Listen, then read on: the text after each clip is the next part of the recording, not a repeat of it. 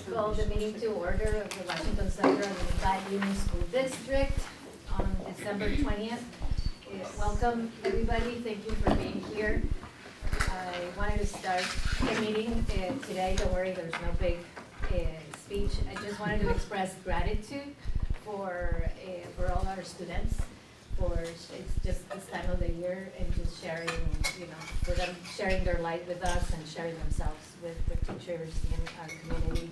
And I'm also express gratitude and I'm grateful for our staff, and by staff I mean everybody, for educating and supporting all our kids, especially this time of the year. And I know how stressful sometimes things can be, but thank you for being there for our kids. Grateful for all the parents and families, whether they're joining us remotely or here, for supporting the students and for supporting all of us and supporting our staff. And finally, grateful for all of you here sitting with us at the table. So thank you for your expertise and for your love for all the kids, and looking forward to next year with all of you. So it's not quite Happy New Year, but I thought I'd do it right now instead of at the end of the meeting. So with that, and you can and we can do this today. Let's get started on the meeting. I have two adjustments to the agenda. One is I would like to add to move to 2.4 student report, and add a 5.6 to appoint a clerk for our board. Do we have to accept Joyce's resignation?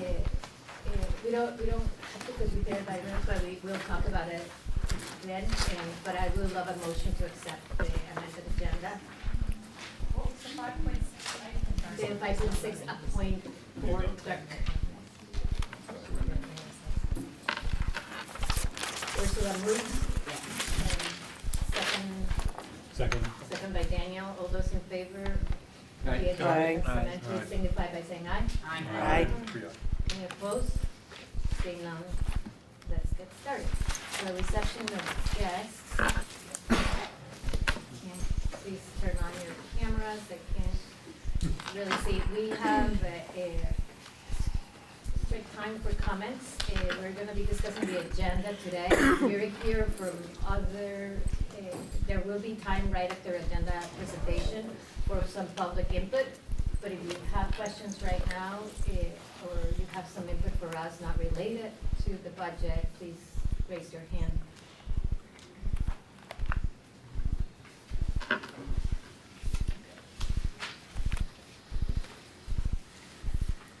I don't see any hands up. Please speak up if you're not. Can't raise your hand. Okay, seeing none, we're going to move on into our student report.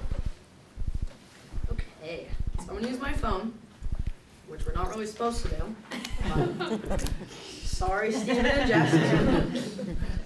Even though it's not, I feel weird doing this. But, so some of you reached out and addressed Linnea and I about interest of coming to the school, which we really appreciate. And then we all left school that day because the flood happened. Or like was close to happening. Some places did flood. So we did send out an email. We're gonna postpone it till I think it's gonna be the second week of January. And we're gonna set up you guys with some kids. We're gonna set up you guys in some classes. So we do apologize for that inconvenience. We're really excited for you guys coming, and then stuff happens. So it's all right. So I have written sports are booming. So that means sports are just, it's so exciting that everything's starting up. Everyone's excited to go out, go with a friend, go with the community, go out and just have fun, support the team. Our basketball team, boys varsity, just had an insane game. They were down 16 and then they were tied, and then the student section was great. It was super exciting. Everyone was involved. It was super fun. This week has been really slow.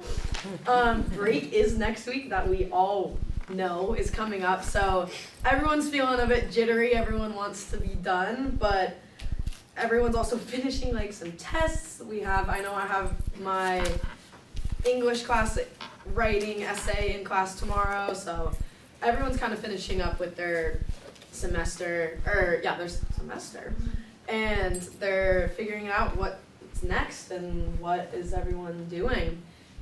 With what is everyone doing, most of our seniors are starting to hear information about schools and trying to figure out what their next plans are. So that's been super exciting to hear about.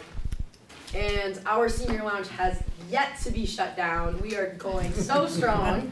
Jess got us a little treat the other day because we haven't shut it down yet. So that's been great. The Spanish students are getting presentations from a Spain student, which is actually my host sister, who was here for 2 weeks. So Lisa gave us an approval, which was great. So she's been giving presentations and speaking Spanish to all our students, and they've been able to practice. I've heard a lot of great feedback about just how it's exciting to be able to speak the language you've been learning to someone who speaks the language fluently. And that's kind of it. Like I said, like everything's kind of starting, but at the same time, everything's kind of coming to a close because we have a new year coming up. We have a new semester. Linnea's at her hockey game in Rutland tonight, so she could not make it. And then I'm off to soccer practice in a couple minutes.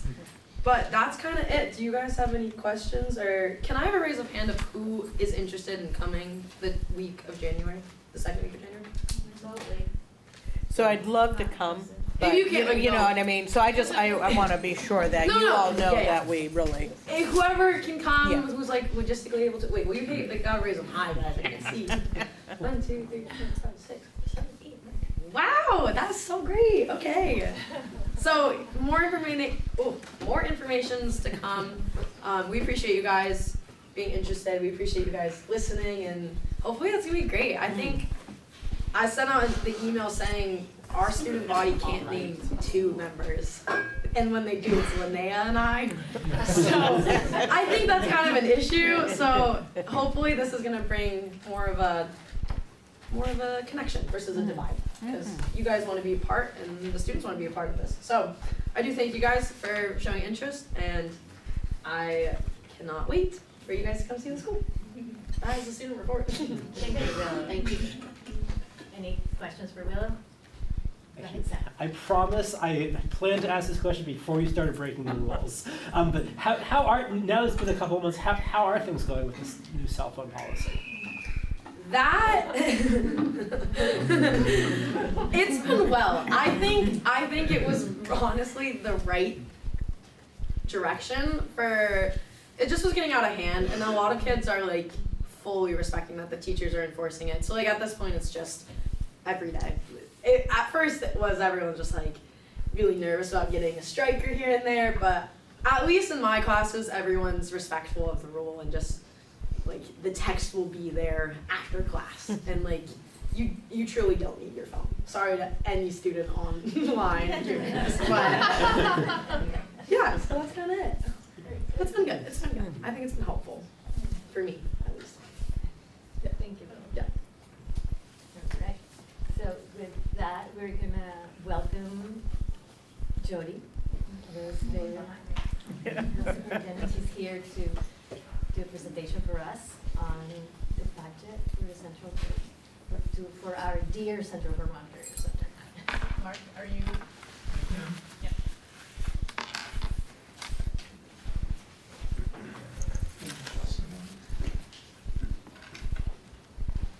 So thank you for having me. Some of you I know from lots of years of experience with this district and the board, and you're the headlining photo this year, actually. Mark, photo of your student. It's not playing through the Zoom, so people from Zoom can't see it.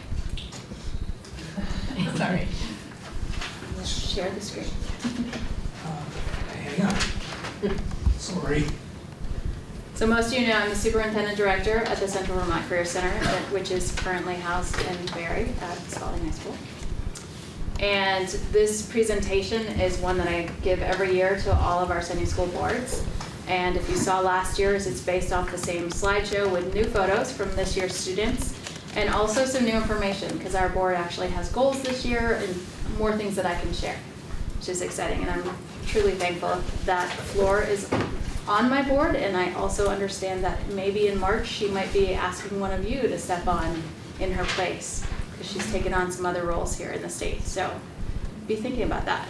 You can go ahead. Maybe. Maybe. So that's fine.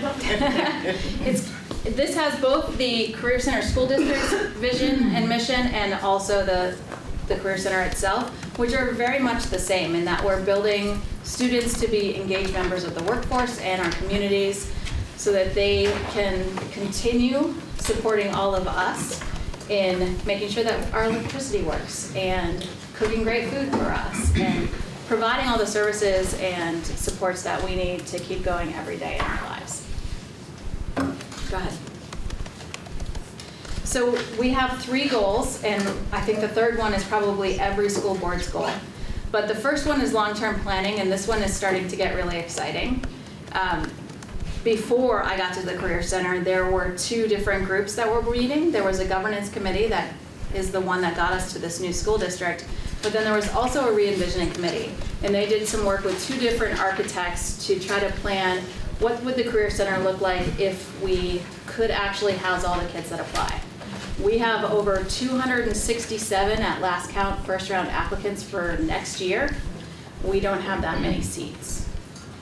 So one of the things we're looking to do is to expand to meet the needs of our students, but also the workforce across the state and in our region. And so one of our goals is to build that new center because there is not space to renovate Spalding High School to give us the space that we need. So the Facilities Committee is looking for fall of 2028. Our architects are thinking more fall of 2029. We'll see how that goes. Go ahead.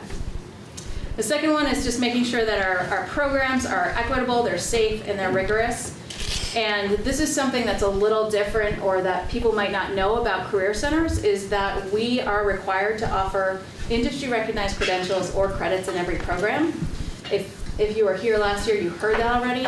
Next year, the number of IRCs or credits are going up for every program. So we either have to have multiple industry recognized credentials or we have to have 6 credits in every program. We have one of our biggest program has, or the most credits that a program has is, I think it's 30 by the time they're done with us for 1 year. So we range from 3 to 30 credits in our programming, or we have industry recognized credentials like apprenticeship plumbing level 1, for example, apprenticeship electrical level 1. So all of these things, and we're gonna have to up those expectations for our students next year and the access that they have. So we're working on that rigorous piece as part of our goal. And then the third one is that community engagement. You have a ton of people online tonight, and so, okay, most of them are your staff, so I guess I don't have to count that, but we don't. Flora could tell you that if we get a guest, it's pretty, Orca's usually our esteemed guest of the night, and so how do we get our community engaged? We're 18-town district. How do we get folks to come and see what we're doing and get involved in that? So that's one of our goals. Ideas for next year. We do have some ideas around the school. Oh, you saw that. Open house was amazing. Open house was amazing. It was. We exceeded our previous record. Had over 550 folks come through open house, which was great. Only 7 of them went to the Design and Fab down at Granite Museum, though. So There wasn't enough time to do everything. That's true. It That's really true. wasn't. Okay, so we have to expand our hours. Okay. Okay, that's good. Go ahead. So one of the charges that I've kind of been given by the board and sort of taken on is developing and implementing a full-day educational program. We have full-day CTE. It's 4 hours a day, 1,200 minutes a week. That's a requirement for a full day in CTE. But we could offer academics beyond that. We were talking about doing that for next school year, but then we also recognize that there's a need because we have so many students applying that maybe we can open up a program that could take in a few more students. And what is our real goal? If it's career and tech ed, then that's where we have to focus primarily and move towards that full day with academics. And so we are pushing that out to go with the new building and building up to it over the next few years. So that's a work in progress. It will come, hopefully, because that's one of my goals. And I think that's probably why we keep pushing it out, because Flora keeps telling me I get to stay for longer. So I have to keep staying until I get that goal at least. We want to increase student access. We had 408 total applicants last year, and we took 208 of those students. And part of that offset is that 70 or 80 students apply for auto. We can only have 16 in the program. Some of the programs are capped. But there's still a lot more students that could be accessing and gaining the skills that they're interested in that we're not currently serving. So we want to increase that access, and we want to make sure that our students are really prepared. There was a few board meetings that I went to last year where folks gave us some scenarios where students were great, they were prepared, they went into the workforce, and then other students that they knew about that they worked there for a couple of months and it didn't work out, and were they really prepared?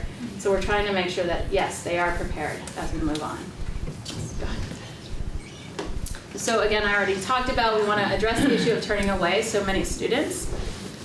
That was nearly half. We want to improve our access to students that struggle with attending or thriving outside of us. So a lot of our students will talk about in our end of year survey just how wonderful the community is for them, and it's the first time that maybe they've enjoyed school. I hear that from parents all the time. And many of them get back on a bus and go back to their Sunday school. Or they get in their car and they drive away and they don't come back to their Sunday school when they should be for a class. And then maybe they're pulled from our programs halfway through the year because they're not ready, they're not going to graduate if they don't. And so we want to make sure that students are coming to us and getting what they need, but also getting what they need in your buildings. So again, the mission, it's very similar to the district mission, and I just love the tagline, so it was a great opportunity to remind you that CVCC is education that works. Good.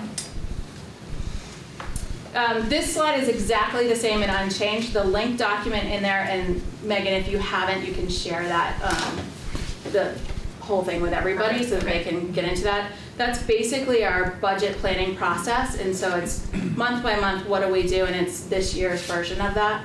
So you can see when we started thinking about it. One of the wonderful things that Flora told me this year that I hadn't been doing was that I needed to take off my superintendent hat and put on my director hat and make a wish list.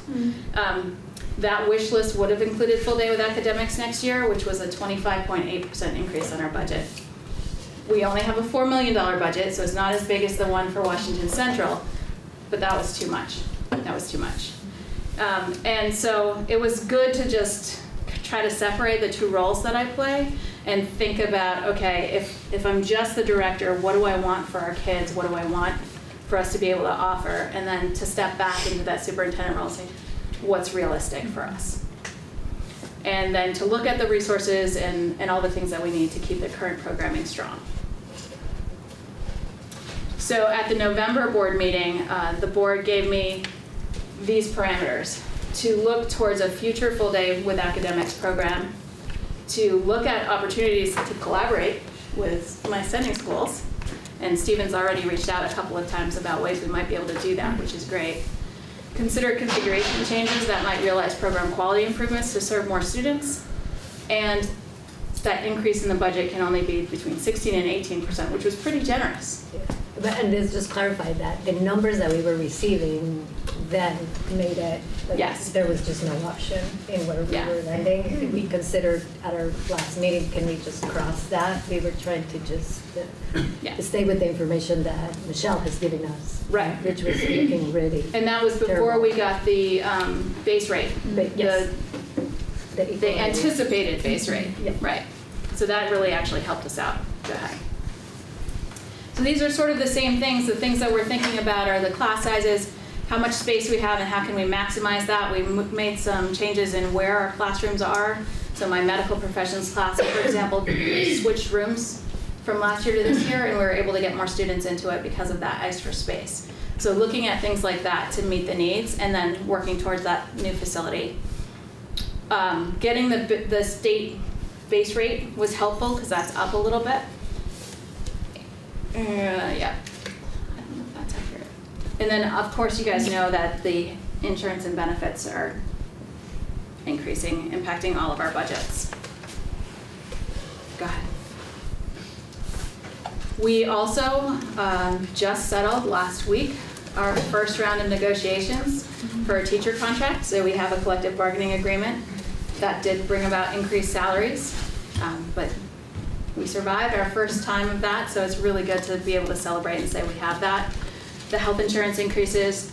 Our facilities, we pay a facilities use fee to the Berry district, and so that continues to increase. And then small line items for purchasing of lumber, other materials for our programming, which is a little different than classrooms here, except for your metals and woods, of course.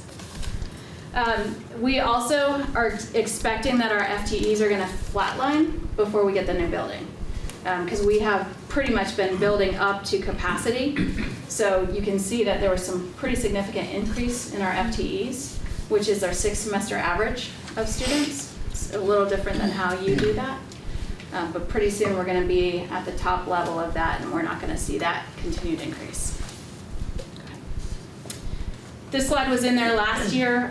A difference is when you look at this year, you'll see that design and fabrication, it went from, in its first year, it had 3 students.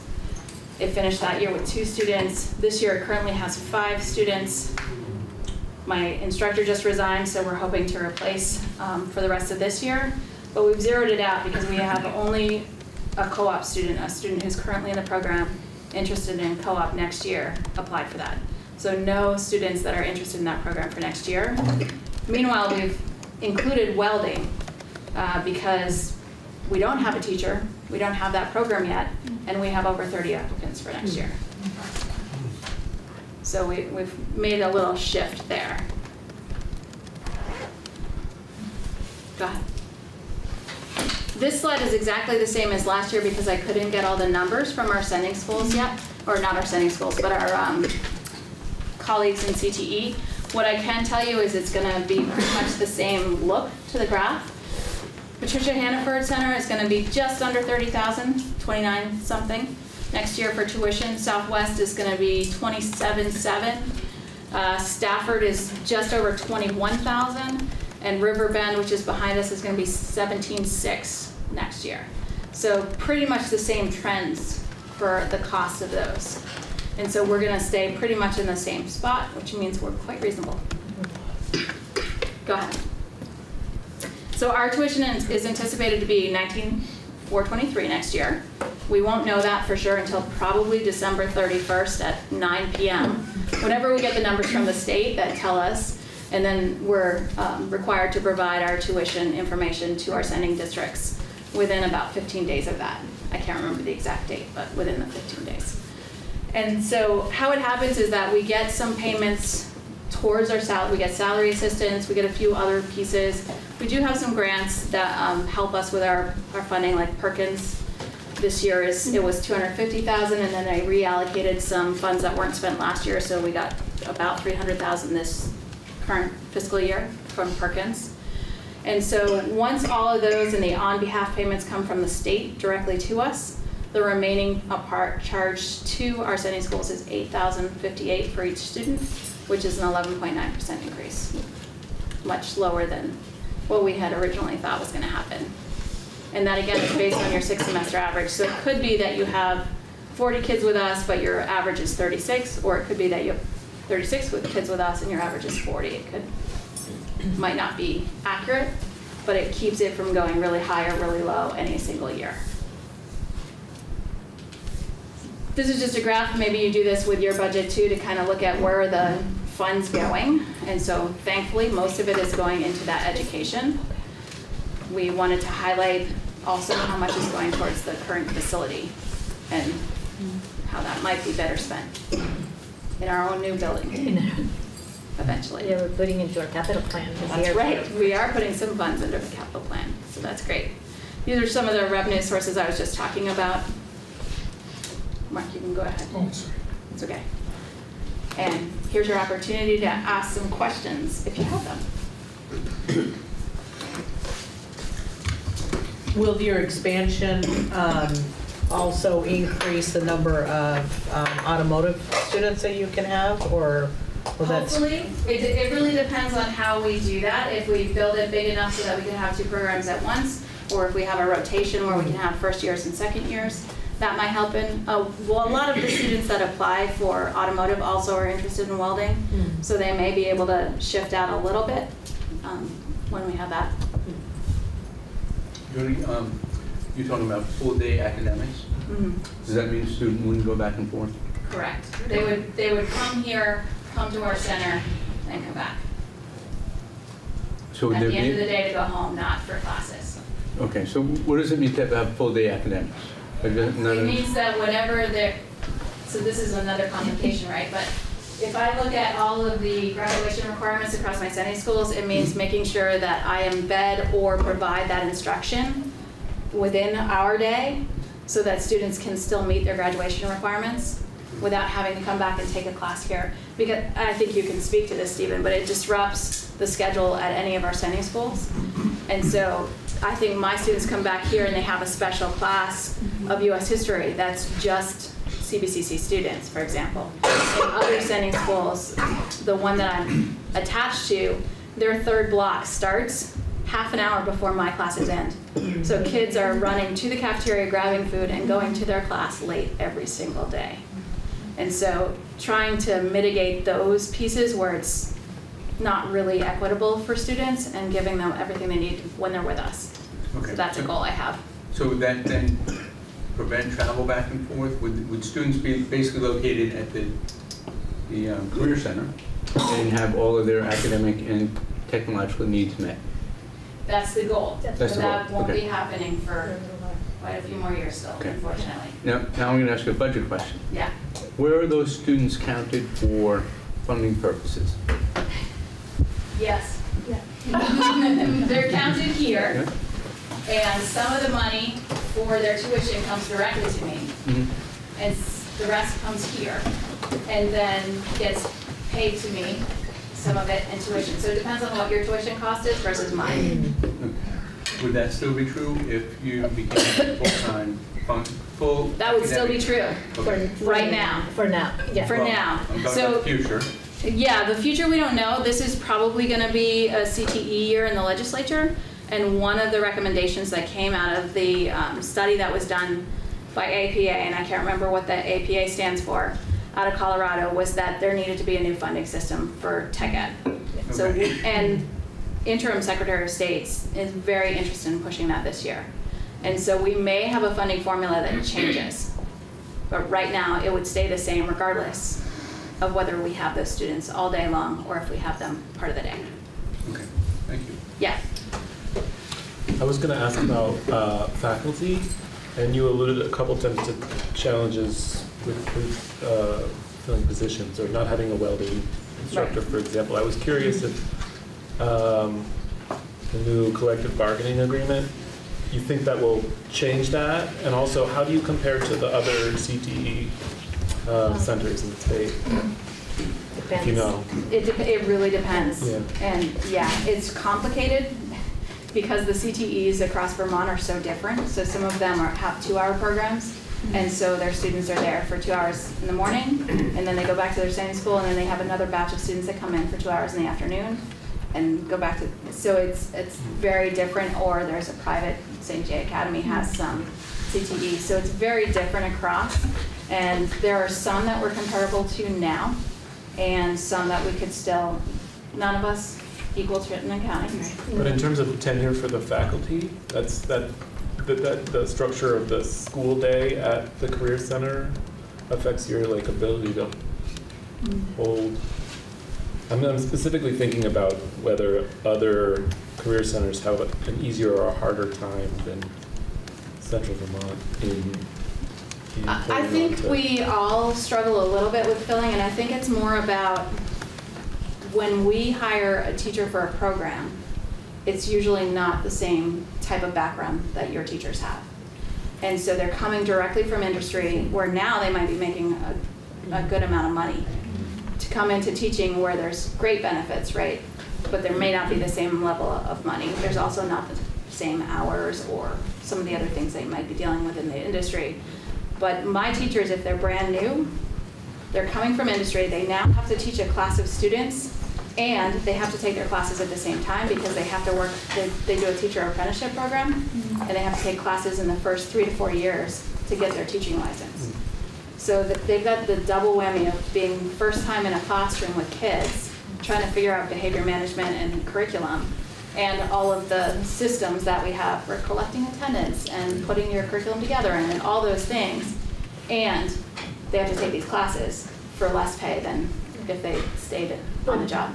But with our new agreement, at least we were able to make some. We're close the gap. Yeah, close the gap. So industry will be paid fair, you know, because sometimes industry comes to us and has 20 years of experience, but that doesn't translate to 20 years of teaching, right? And there, so that was, it was a hard conversation, but a needed conversation. So now maybe we will be able to attract more people in industry because it's important to have that experience. Yeah. Thanks. I went to the open house Yeah. with a coworker of mine, and we're in the trades, and it was really fun. And I just want to say how good it felt to be there. I mean, all the students were super excited, all the faculty were super excited, and it was electric in there. It truly was. So I just want to say you're doing some really great work. So thank you. Thank you. Thank you. It is. I loved working here when I worked here, and observing classrooms here was nothing like the classes I get to observe there. So It's pretty wild. Yeah. It's cool. Yeah. I think you have a question from someone in the room. I don't see him. Who's it? Well, Okay. There, can you? Hi, You can stop sharing. Jody, can you hear me? I can. Yeah. It's Brittany. My question was just about special education services at the Career Center, and is differentiation built into the programming over there? I just know a lot of times students on plans are really interested in that hands-on tech learning, and I just want to see how their needs are met when, you know, at the tech center. Yeah, so there are times when we cannot differentiate. We have to meet industry recognized credentials, and we have to meet like OSHA 10 for students to go into our workshops. So there are times when we cannot do that. What we can do is offer supports, and I think U32 is really special in that way because we get one of your case managers, special educators, twice a week. And so she is on site, knows what's going on, and is able to help students and support them in those things to help get them through that. We also are not an LEA, so we're not responsible for the services per se, but we do provide the supports necessary. So I know that I have a special ed coordinator, and she is often sitting with students and making sure that she's giving them whatever they need as far as their plan to, like if it's reading the assessment for them or working through the math for them and with them, not for them. And so there are things that we're able to do, and there are also some pretty rigorous standards we're held to.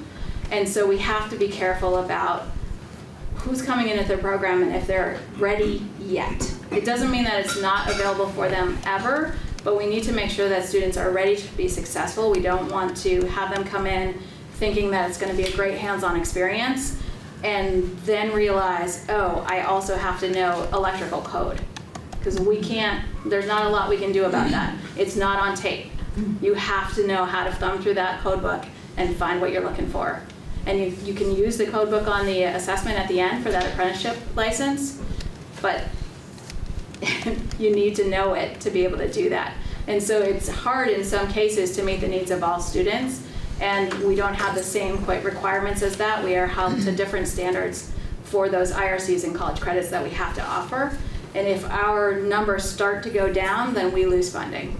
So we have to always be building up and supporting kids. So one of the things that I want to do as we build up to that full day center with academics is to make sure that we start at foundations at the 9th grade level so that we bring kids in and start teaching those technical pieces, like how do you read a manual, for example? How do you understand what this piece is telling you, if it's a title or a heading, and how do you get to that next part?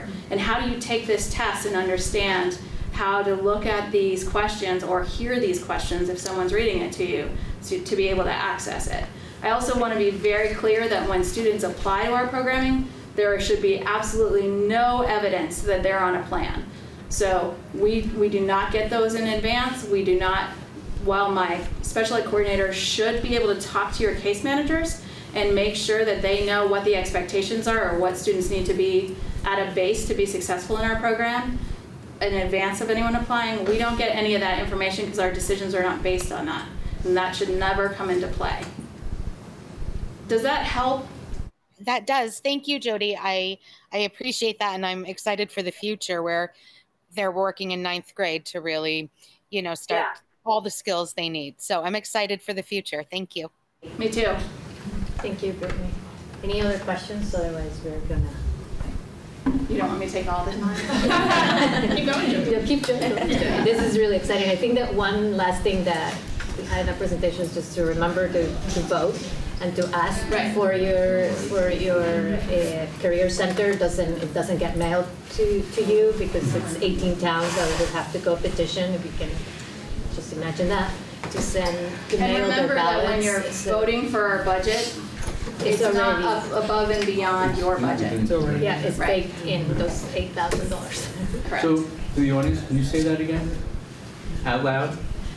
So when our ballot goes out separate from all of yours and to all of our 18 towns, and this year it's going to have on it the one Washington Central at-large person. They are on a 1-year term, so we'll be looking for a 3-year term person to get elected.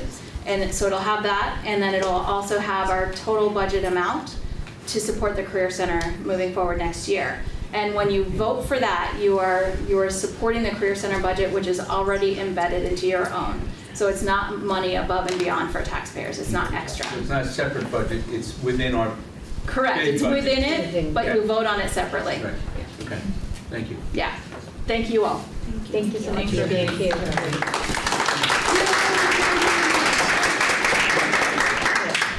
So now that we're all excited, let's get excited for our own budget. Megan? All right. A lot of budget tonight. Okay. So this is our second budget meeting. To remind you where you are in the process. This is the meeting before the meeting where you would adopt your final budget for warning. And then that's in preparation for our annual meeting and our town meeting day vote. Just to remind you what we're doing tonight, this is what the board asked of administration.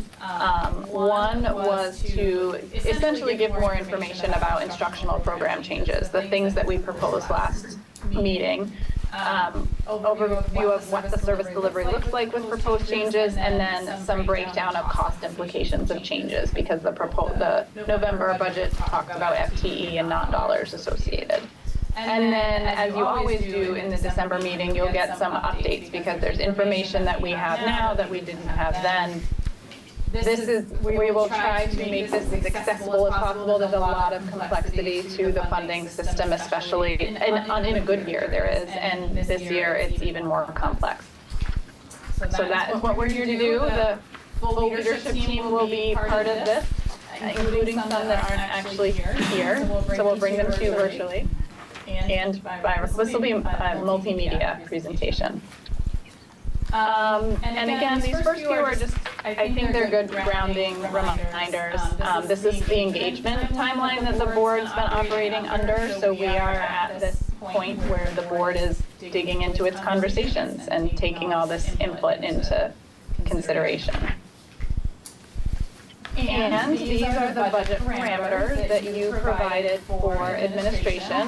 You did make a decision to eliminate your original A parameter that was to keep the impact under the inflation rate, and you removed that parameter once you saw the baseline.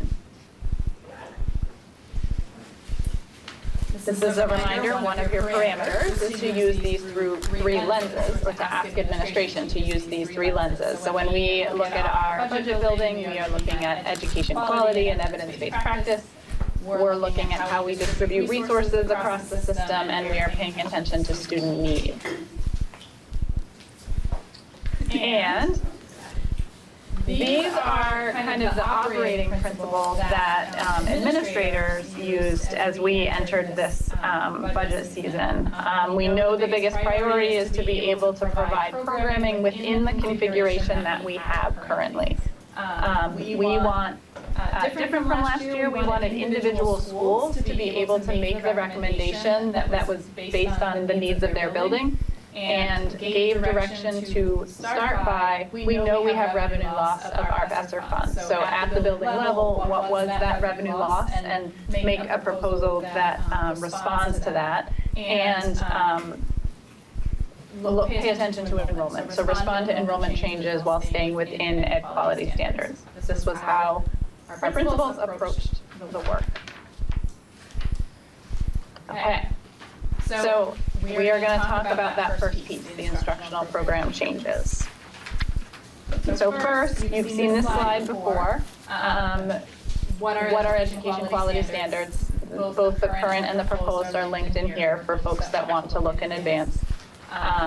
But why do we use ed quality? They are the Vermont law. They are Vermont's requirements for appropriately resourced schools with a focus on quality. They give us consistent guidelines so that we have something that's objective. And for us, in order to meet the needs of our students and achieve our core beliefs, we need to be adequately staffed. So I'm going to speak to this chart a little bit. It might be easier to see on the printout. For those on the screen, as usual, the slides will be put up on the website. These are, this is the chart you see, it's how our staffing compares to education quality standards. And this slide in the highlighted areas speaks to what it will look like with the proposed changes. And this, so highlighted in green and highlighted in yellow is one piece of it. But this is to demonstrate that we did ensure that we stay within ed quality standards when we made these proposals. A couple of notes about this slide.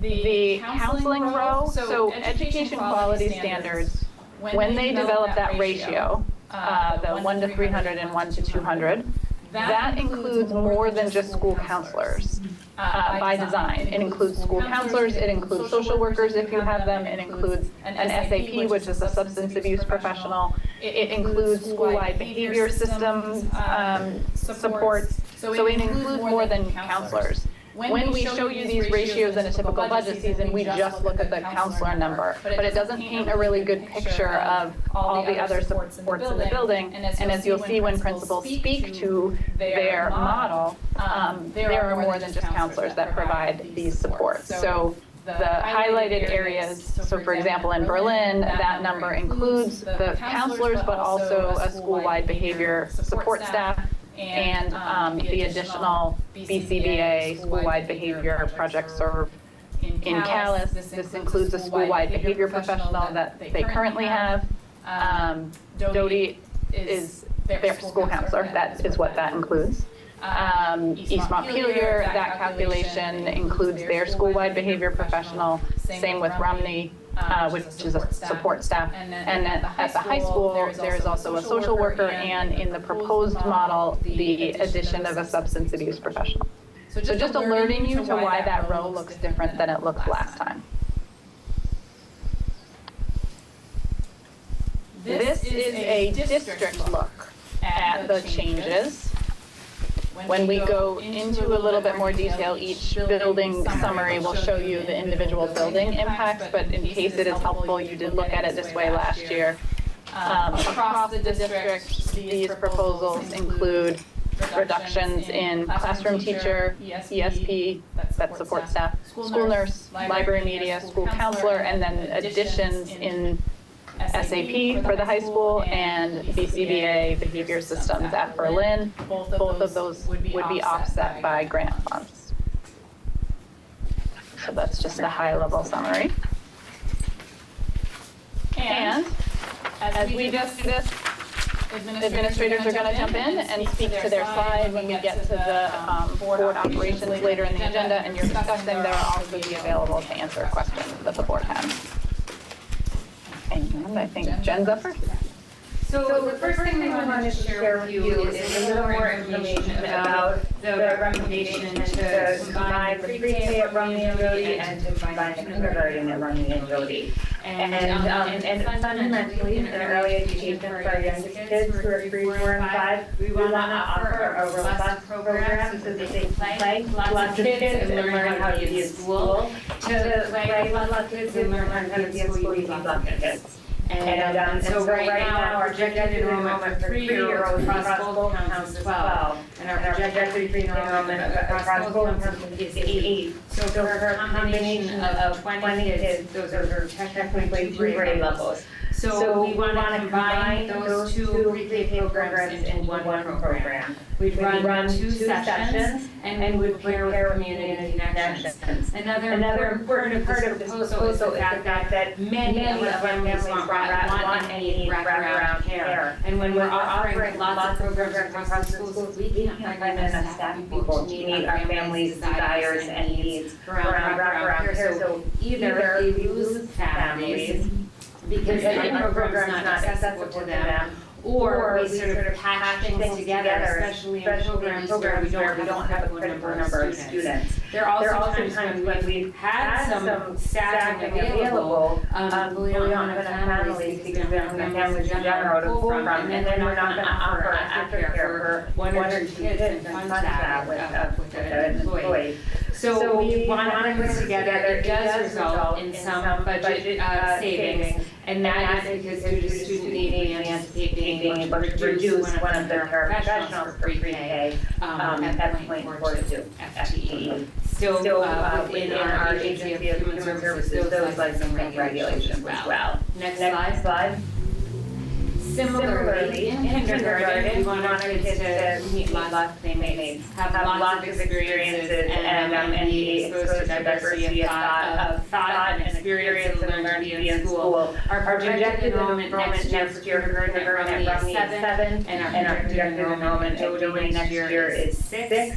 Those classes are too small to offer high quality instruction. So we want to propose bringing them together. That would result in a 1.0 FTE reduction in those classes. I want to be really clear that we would be bringing recommendations to you regardless of budgetary impact, because they are the right things to do for kids and the right things to do for our families. We are still exploring options in terms of logistics and location, because we have lots of things to explore, primarily transportation and then classroom space, size of space, the capacity, and other impacts. So none of those decisions have been made, but it is our strongest recommendation to combine with an offer program for our kids. So these cost savings are not absolute at this point because we can have increased transportation costs, for instance. Our assumption is that transportation would not result in, we will look at it for sure and look at route lengths, but we do not anticipate having to add routes, which is the only way we would go up in transportation costs. Okay, so are there any increases, expected increases, just as the budget function, being told about savings, but are there these net savings, or are these only based on staff reduction savings? That is the staff reduction. Yeah, but meaning net, once any other increased costs from combining, if there are any. We don't anticipate there being any. Okay. Yep. No, and actually, excuse me, I want to further add that. We've been looking at routes, and some of our routes actually already go, like one route goes right by the other school anyway. So we think that we can factor all of that into the mix when we make those decisions. Yeah, thank you for that question. The net number. My question is about projected enrollment and what numbers that is based on.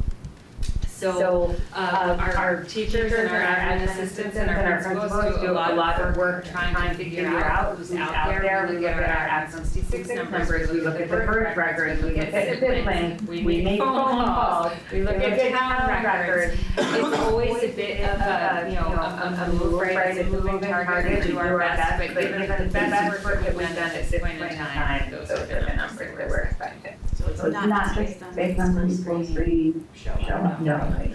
And then the other question is, if you have an afternoon session and they're accessing community connections in the morning to create a full day, are they accessing transportation so they have the option to access transportation in the morning, like a morning? Yeah, when we're able to do the wraparound, it means students can access transportation as well. Do you anticipate more families signing up for pre-K because they have access to community connections? I would say it'd be great. I mean, we've had conversations. I would say what I know anecdotally is when we can't offer full day wraparound, it becomes inaccessible for some families. And I know that we've had families that would like to come to some of our programs and they can't because we haven't been able to offer wraparound. I would agree. I think as soon as word gets out and now that we've had 1 year under us, we were 4 days, we would have offered Monday there, except we didn't have enough students sign up for it. But even 4 full days at their local school is more than what Linux had previously. So I think the two communities coming together and offering 5 days, wraparound care and transportation, I think more people will. So just a couple of questions. One, do we have an anticipation of what the following year might bring in terms of combining those? You know what I mean? Like, is it going to size out? We have enrollment numbers, and we're also continuing, as you well know, to look at what the configuration overall might look like. So all of those things are moving targets, but yes, we have enrollment projection. The younger grades are always the hardest because, right, but we do our best to stay on top of things. I just, you know, in terms of, and also in terms of configuration, as we've been talking different configurations, and as we're trying to figure out how do we make these decisions, you know, 15, 20 years ago, we had we were kind of consolidated programs, and then we worked hard to put them out into the schools. And so, as I look at it, life has changed, the world has changed, so of course that's why we see these changes. But as we're considering configuration changes, it's just, there's a lot that's bubbling here as to this pendulum swinging back and forth. And so I'm trying to figure out my question. You know, and it's about, I just want to be sure that as we consider our configurations, that becomes part of it, that we also know that it's a moving target all the time. The other thing too, I really appreciate that we have this partnership with Community Connection.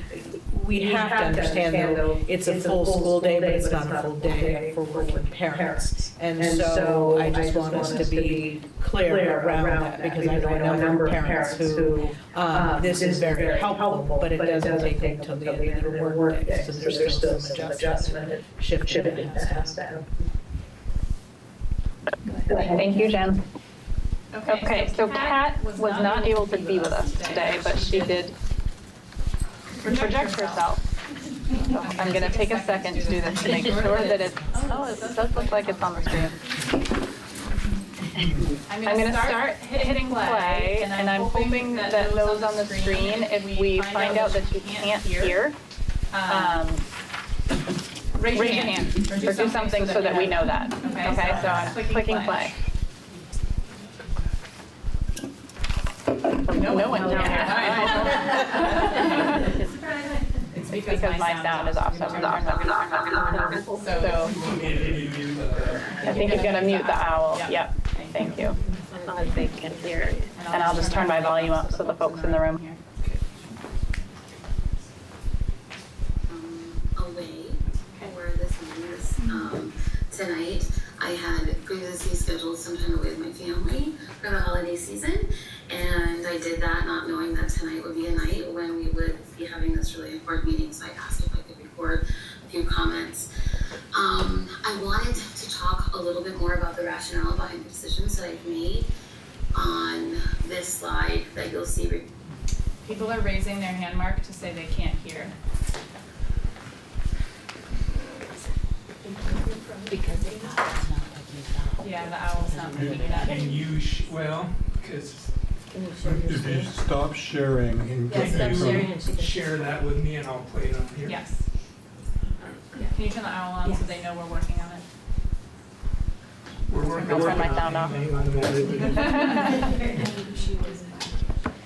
And I will share the video with you. It's actually linked in the slides you have, but here if it's easier, I'll just email you.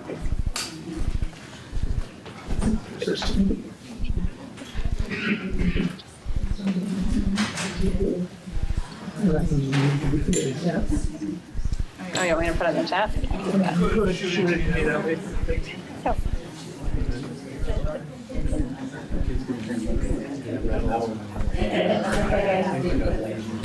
Which one are you? Host? Your owl.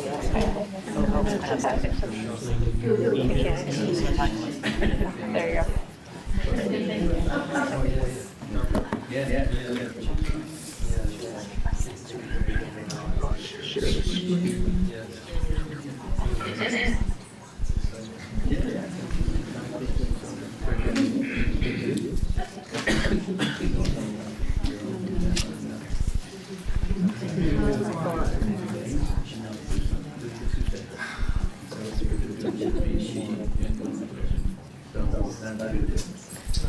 Okay, we're working on it.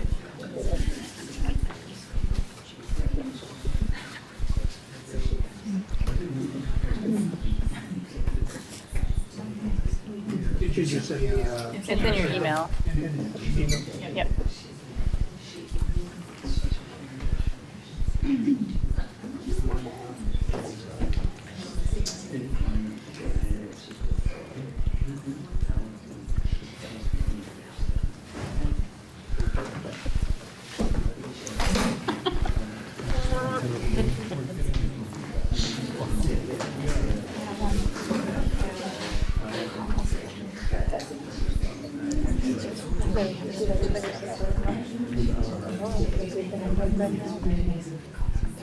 No,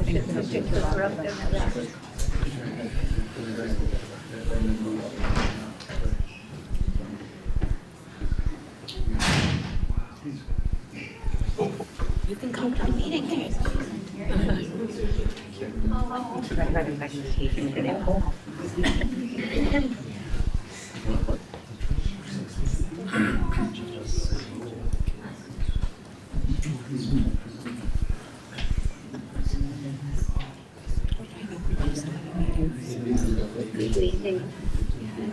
no.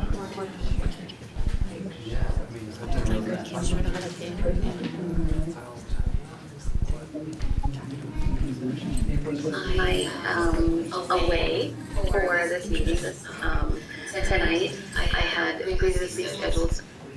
Can you see if anybody's saying it's better? So far, no hands raised, so I think we're good. For the holiday season, and I said that that's technically in night when we would be having this really board meeting, so I asked if I could record a few comments.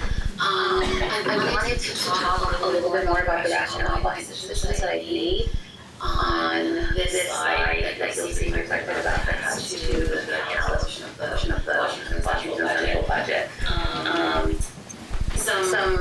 Some things I want the district to keep in mind. You've heard me say in our previous budget meeting a little bit about what I'm cutting and why around math intervention and school nursing and counseling, and even our library tech position. But what you haven't heard is what I have left in.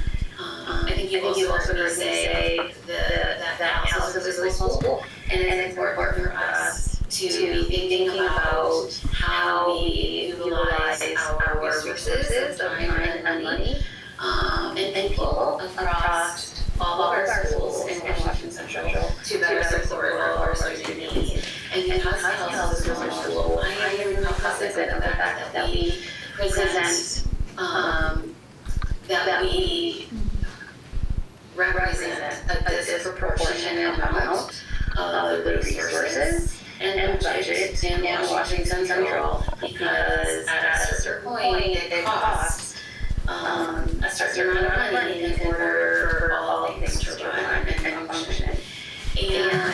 weighs heavily on me. And one of the things that has always helped me think about how to make hard decisions is if I use data points and sources of information, best practice, to ensure that I have some integrity behind any decisions I make.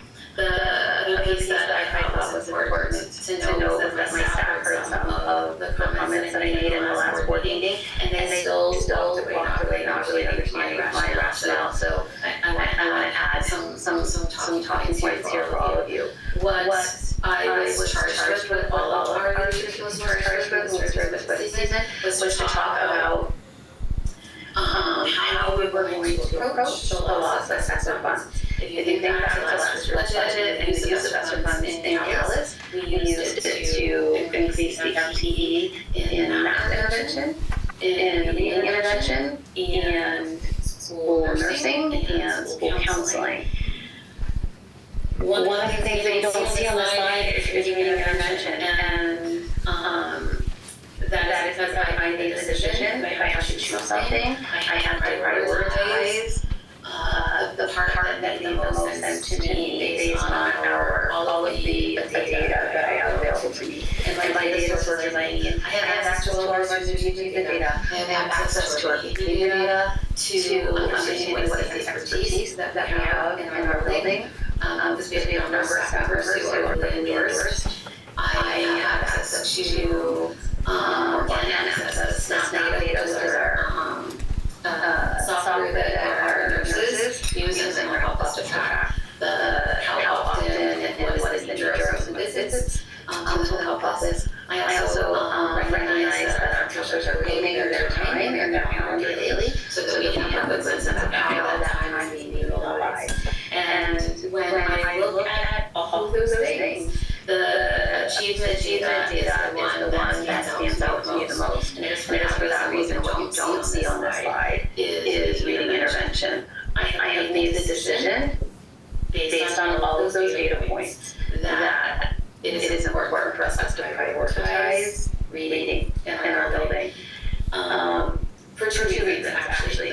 One, important reason to prioritize reading is I think that by all accounts, no matter where you look, the biggest predictor of success for students is to be able to read by third grade with proficiency. Third grade is at an important point in time where students transition from learning how to read to learning to reading to learn things. And it is so critical that this skill is solid. And our reading interventionist is the only person in our building who is wholly focused on this skill set. And when I think about the other elements of support that we have in our building, school counselors at full-time, school nurse at full-time, principals at full-time, a behavior support person who is full-time, that is a lot of resources. And four different, really people that could contribute to supporting students who are struggling in whatever way. And that just seems like really simple math to me to identify that I prioritize something and I do. Why I would pick reading and keeping that goal and figuring out how to better utilize the resources that we have with some less FTE. And when it comes to student support, would it be wonderful to have both the things? Yeah. And I honestly do not believe that that's what we need, and that's not just a feeling. That is based on some real examination of all of the data that is available to me. If we were to make the cuts that I have proposed on this slide, guidance past 100 skills groups will continue to be available to students who are struggling, and health services will still be available to students. We also have structures in place where people step in, they are trained as designees or are endorsed to be able to support a variety of needs if this FTE is lower. One of the other points that you see on this slide is a drop in FTE for the library tech, like math intervention. I mentioned this last time as well. I want to make sure that it's really clear that we have this is already something that is occurring this year. Our library tech integrationist, who's awesome, is already functioning at about 0.6 FTE and making the library program work.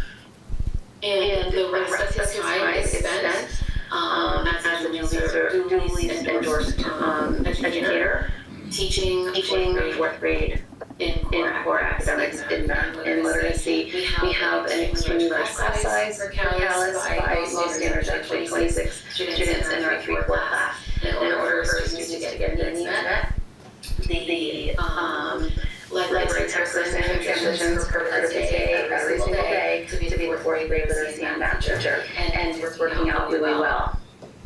However, this budget season, it's really important for us to separate what do we budget for intentionally, and when do we make a choice or a decision to pivot to benefit or address an emerging student need. We did that this year within the budget using library tech, and it didn't hurt library tech at all.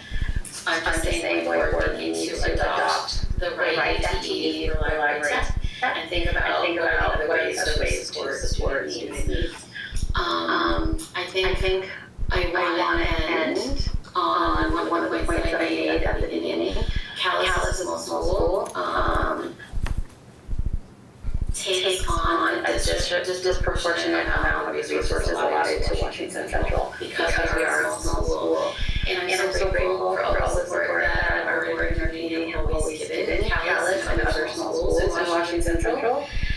And I recognize also that this is something that comes at the cost of others. We have others in our district doing also wonderful work, and they're doing it with a less than proportionate amount of our resources. And that does not sit well with me. I think that it's important that we work in a way that meets students' needs and is aligned with the budget. It is forward thinking as we move into this season of strategic planning, vision building, and aligning our budget with our core values and beliefs of our community. Thank you. Okay. That's Kat. Thank you for the bearing with the tech. All right. Megan, can I ask just a quick question? Yep. I think I got the answers for council and nurse and library, but what would be the remainder FTE for the math intervention? 0.7. 0.7. Thank you. Which is what we are currently functioning with right now at 0.7. We had it budgeted at 1.0, but the reality became a 0.7, which actually works best for that employee. Thank you. If we can't, I'll write it down and we'll get it back to you. Okay. Is the 3-4-26 student class expected to continue on to next year and the year after? It's softened because of the split. It's because of the 3-4 that it's big. So when the fourth graders move on and move into 5-6, it right sizes both. You know what I mean? Yes. Second is, I'm a little disgusted with the argument that small schools think that they're taking in too much resources from our budget, saying it's disproportionate amount. It sounds sort of me, because they don't really have any of the types of activities like the high school does in terms of driver's ed, athletics, a whole multitude of things that high school students need for their education. So I don't understand that position, quite frankly, in terms of our elementary schools, which are the building foundational blocks for students coming in the future, are belaboring themselves, thinking they're taking up too much resources in terms of our budget. I don't understand that. The other thing is, What is the pivotal point for mathematics? You made a point saying that third grade, being restricted in using by third graders, very important step. What is the grade level that is important for mathematics skill and understanding using the future in the grammar school? It's well, the metric that ask a question. The metric that I'm aware of is actually has to do with algebra in the middle level, which is a little bit different grade level. And Jen, I don't know if there's another metric that is as solid as the third grade reading one. Yeah, no, in math, I would say there's a metric. I would agree with the algebra statement. We talk though about the foundation, right? Those are the foundation from kindergarten to not. Number 10, number 10. All of those things, but they all go up to algebra. Thank you. Yeah. Can I make a suggestion? Yes. We have a really long item list. This is only the presentation, there's a whole discussion item. Can we just That's a great, say no yeah. more questions? Yeah. And if people have them, they can ask them after. Yeah, and that's a good point, Carrie, and we're gonna have a space for questions for public right now, and then we're gonna do our board questions during our discussion. So let's wait until the end. Okay, thank you. Gillian, you're up.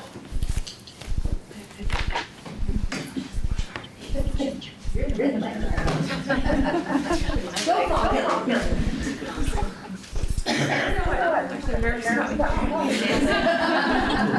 happened last year.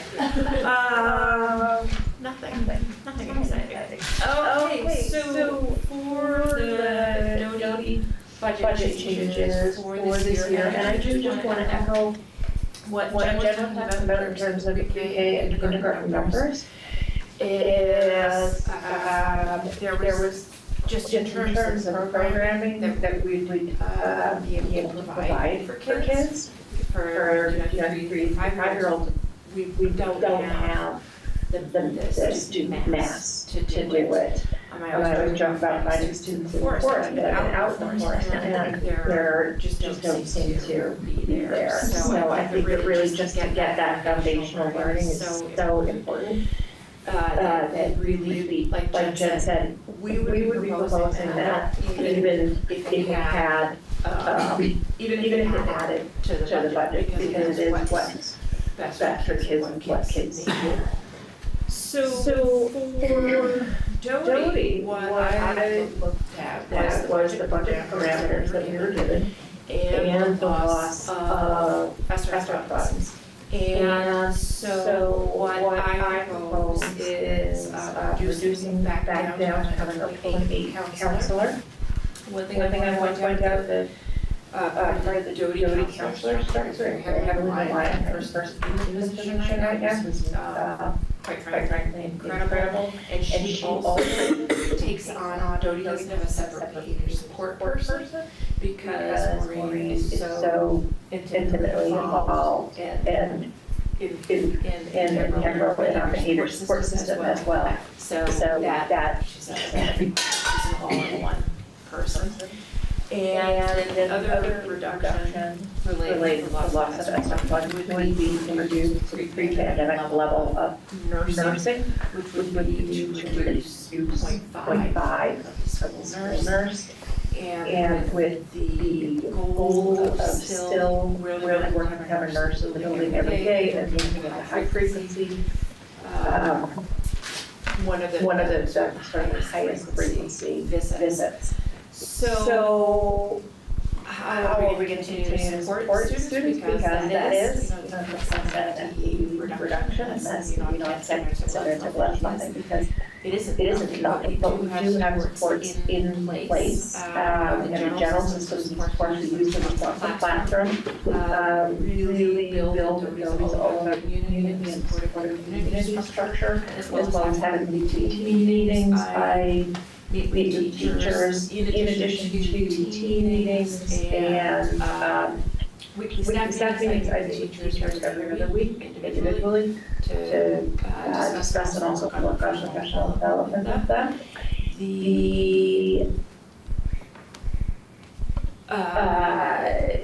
and so how students are supported in addition is we have body opportunities across classrooms. So we do have teachers supporting each other with students and working together. We'll continue to have guidance class weekly, small groups, lunch bunches, snack bunches. Have cross-training and backup personnel. And another thing that we're able to do that is to have our intervention services are embedded in the content time to allow flexible and I call it nimble delivery.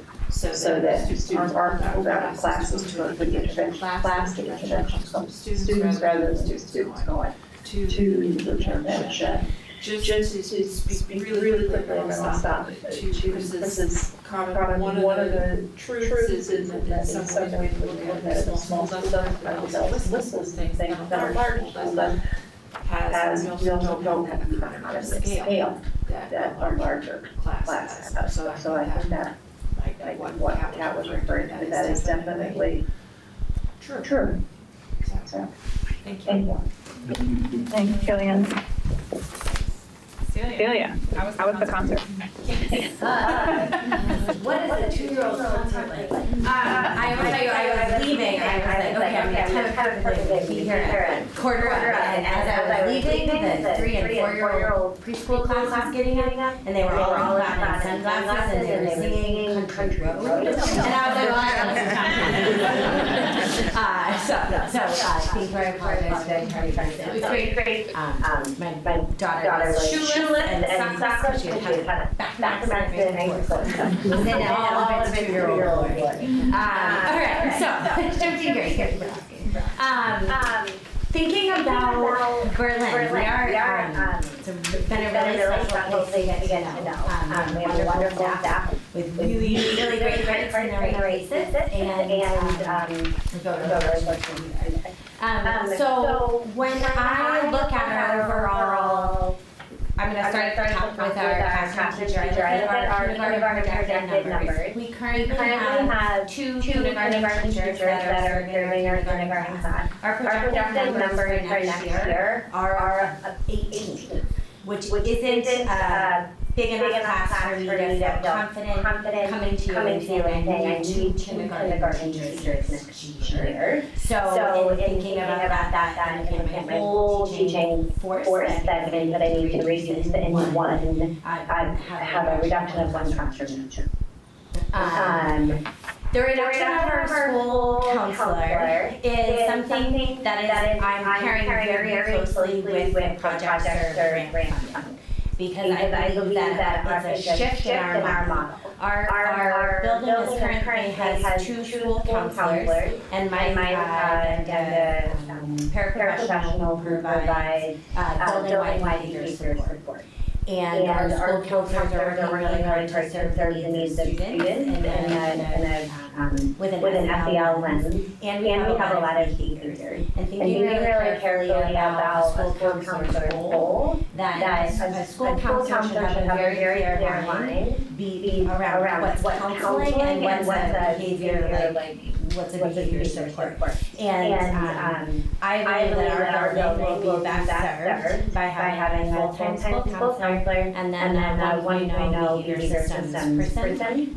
We would work very closely in a team of 4 of us in a team to meet the needs of all of our students. Just as we do now, we're always tagging in and out. Today I was observing a nap. Because students feel like they need, and that's always our goal, right? I believe that the shift in funding and support allows us to meet all of the students. The students need them socially and emotionally, behaviorally, and allow us to support students in the best way. Thank you, Celia. Alicia. Hi. I have a very short list, so I won't talk about it. So prior to COVID, we had a 0.6 FTE school counselor, which was increased to 1.0.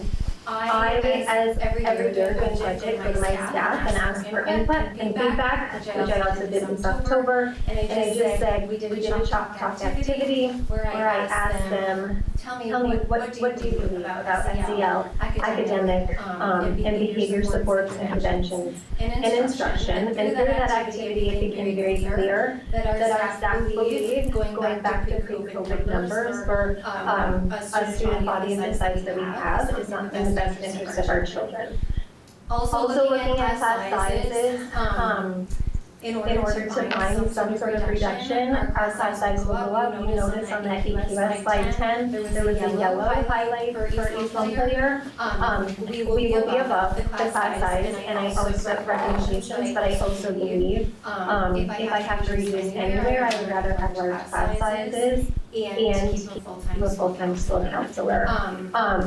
The decisions that I made truly were based on input from my staff, the observations that I made, and also looking at EQS across the board, each player.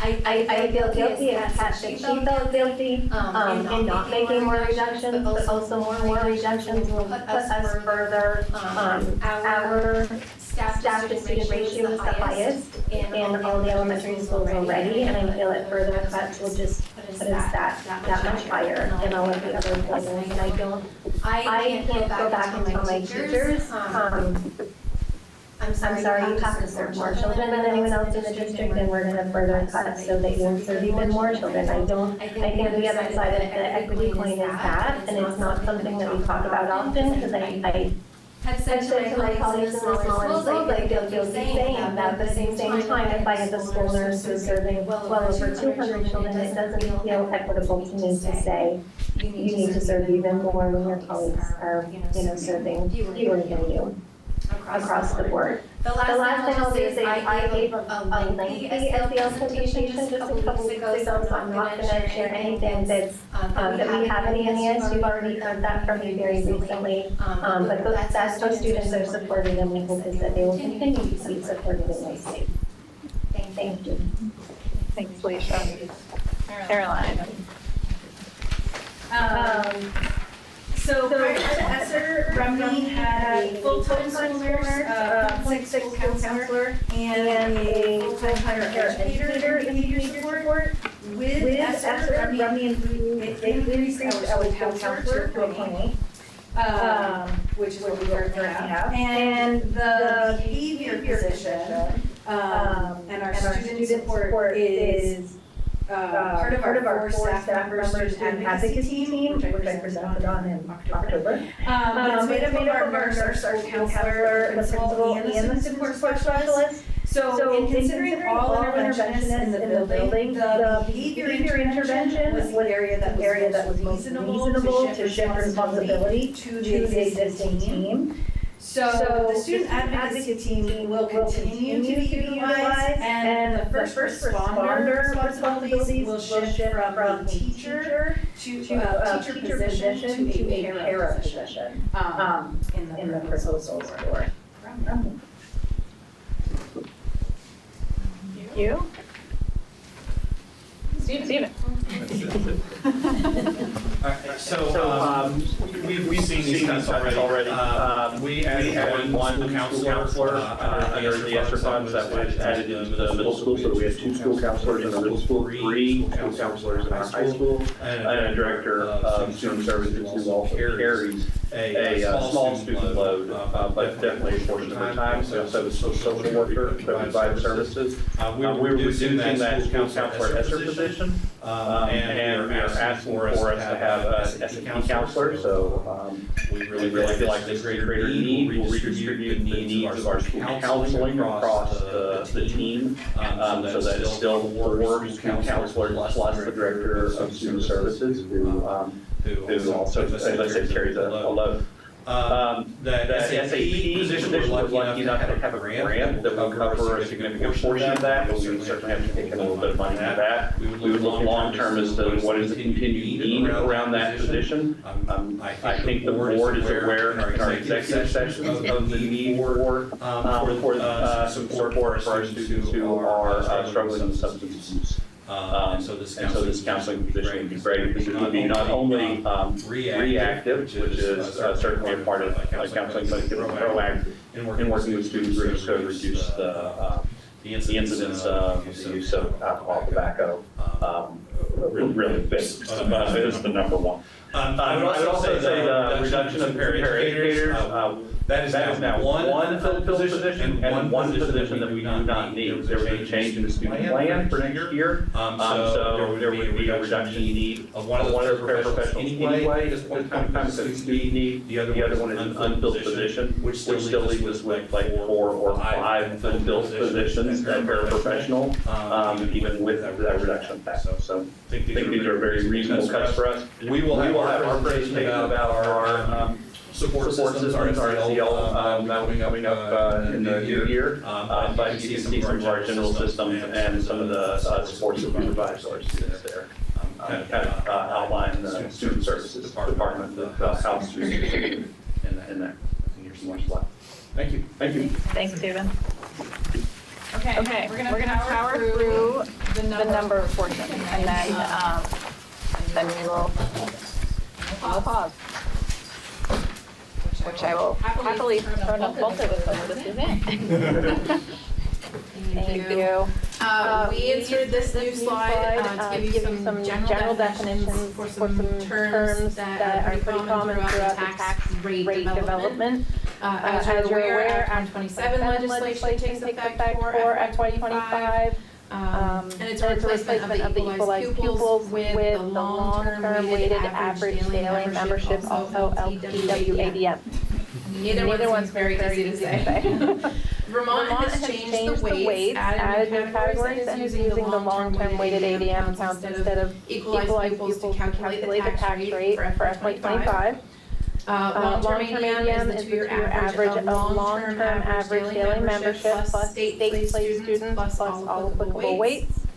The FY24 spending long-term weighted ADM equivalent, so that's not what we used in FY24, but they've given us the calculations to figure out what it would have been, will be compared to the FY25 spending per long-term weighted ADM.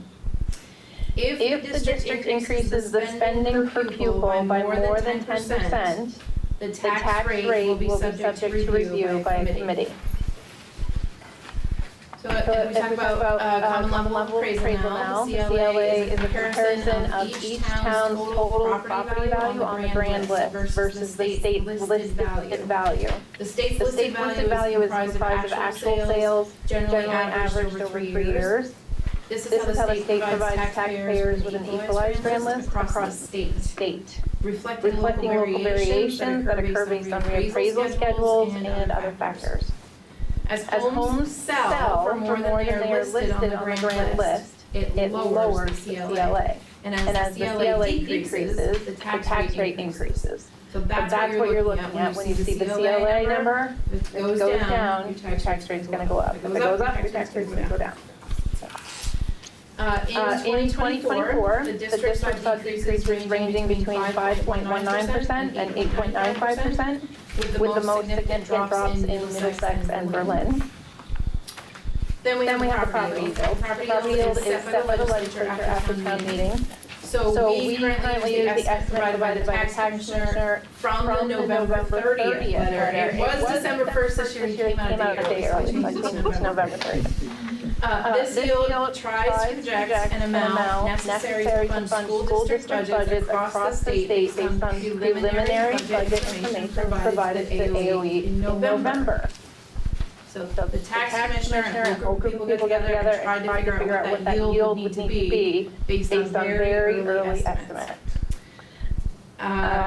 This year the property yield also needed an adjustment because of the long-term weighted average daily membership.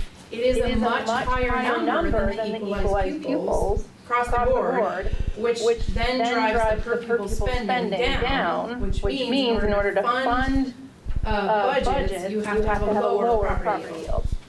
So as that yield decreases, the property tax increases. So somehow they have to figure out how to pay for the money, pay for the schools and the budgets. And that property yield is sort of that adjusting factor in the entire equation, which is why it's one of the last things that gets set by the legislature at the end of this whole process.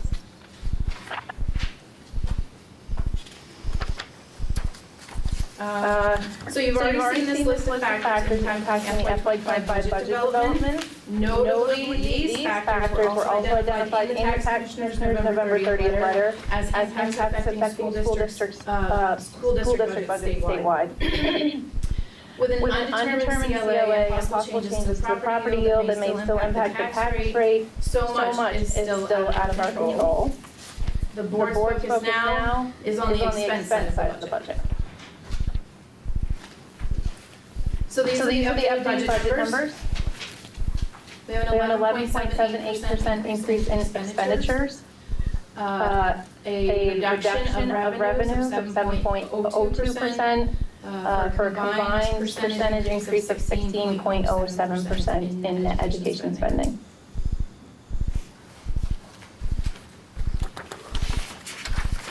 Some more budget numbers for you. The initial long-term weighted average membership estimate divided by the AOEs is an increase of 8.14% from 21,8451 to 23,6244. That is an increase over what I had last month even. It's an 8.14% increase over what would have been last year if they used that same number last year. The state excess spending per equalized was suspended through FY29. The FY25 spending per long-term weighted ADM will be compared to the FY24 spending. If the district increases the spending per pupil by more than 10%, again, the tax rate will be subject to review by committee. The local spending per equalized pupil is a 7.3% increase over FY24 from 14,510 to 15,573. Since this increase is less than 10%, the district would not be subject to a tax rate review with this budget. The equalized tax rate using $9,452 as the property yield, which is the number from the tax commissioner's letter, is an increase of 0.1568 or 10.52% from 1.4908 in FY24 to 1.6476 in FY25. Since this tax rate increases more than 5%, the district's tax rate will be capped at a 5% increase. This protection extends through FY29 or until the tax rate falls below a 5% tax rate increase, whichever happens first. The board should be aware that if the budget exceeded the 10% spending per long-term weighted ADM and failed the tax rate review, the district would not receive the benefit of the tax rate cap.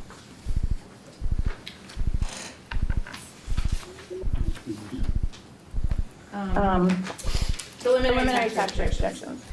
The current tax rate calculation uses the property yield $9,452 from the tax commissioner's November 30th letter. Again, the property yield may change during the legislative session. I know I'm repeating things. I feel like it just helps to hear it in different ways. So, the equalized homestead tax rate is the rate a district would have if all properties were assessed at fair market value. If any of the CLAs decrease, the tax rates will increase. The estimated tax rates project education tax rates seen on a property tax bill of a resident homeowner in the individual towns. For simplicity, we've used $100,000 house value. I recognize that's rare. But if you multiply it in multiples, that should get you closer to where you can estimate your own. Town CLAs, the state's final property yield per $1 tax rate will all likely change. This is a very preliminary tax rate projection. The local CLA used to calculate the estimated tax rates for each town should be known in January. Sometimes we've done it at the end of December. They are telling us you will not get it at the end of December this year. We need more time, so don't expect it till January. In considering income sensitivity adjustments, I share with you a quote from the November 30th letter from the State of Vermont Tax Commissioner, Craig Bolio.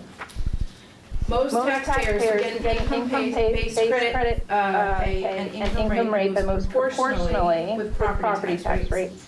And all credits applied to FY25 tax bills are based on prior year income and taxes paid.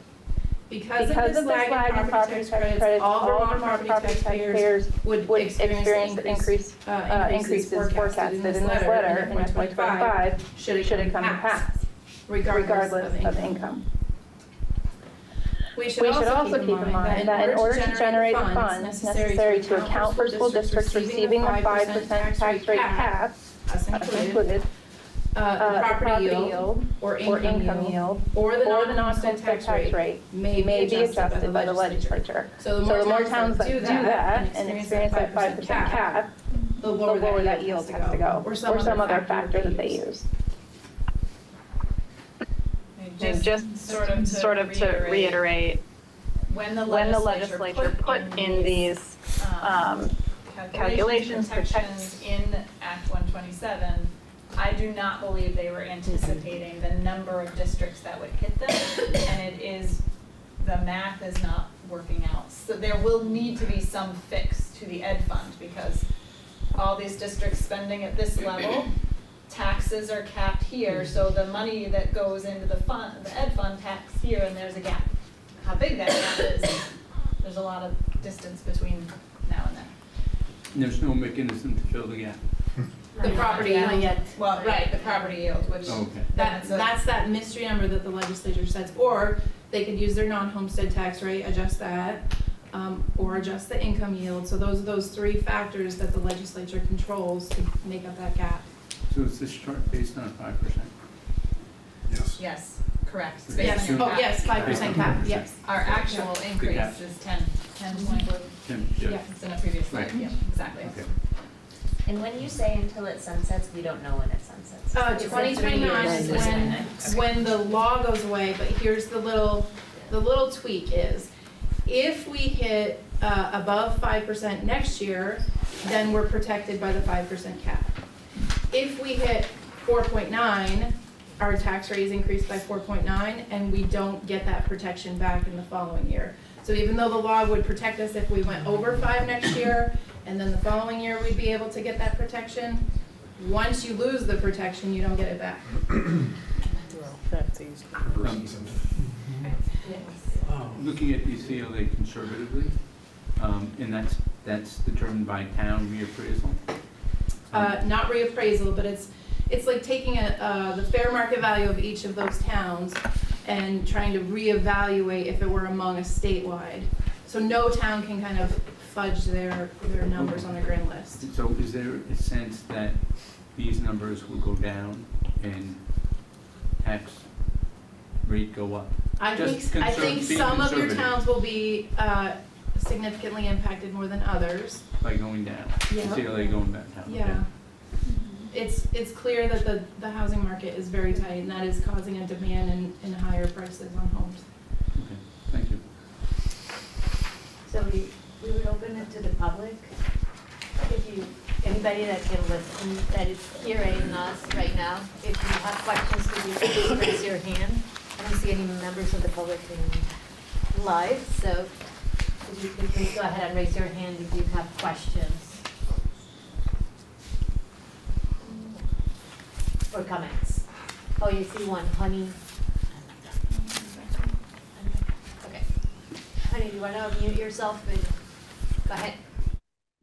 Hi, I'm curious to know if it's been talked about to have a K-1 class together at both Doty and Rumney that would keep kindergartners in their home school and not be bused to a different school.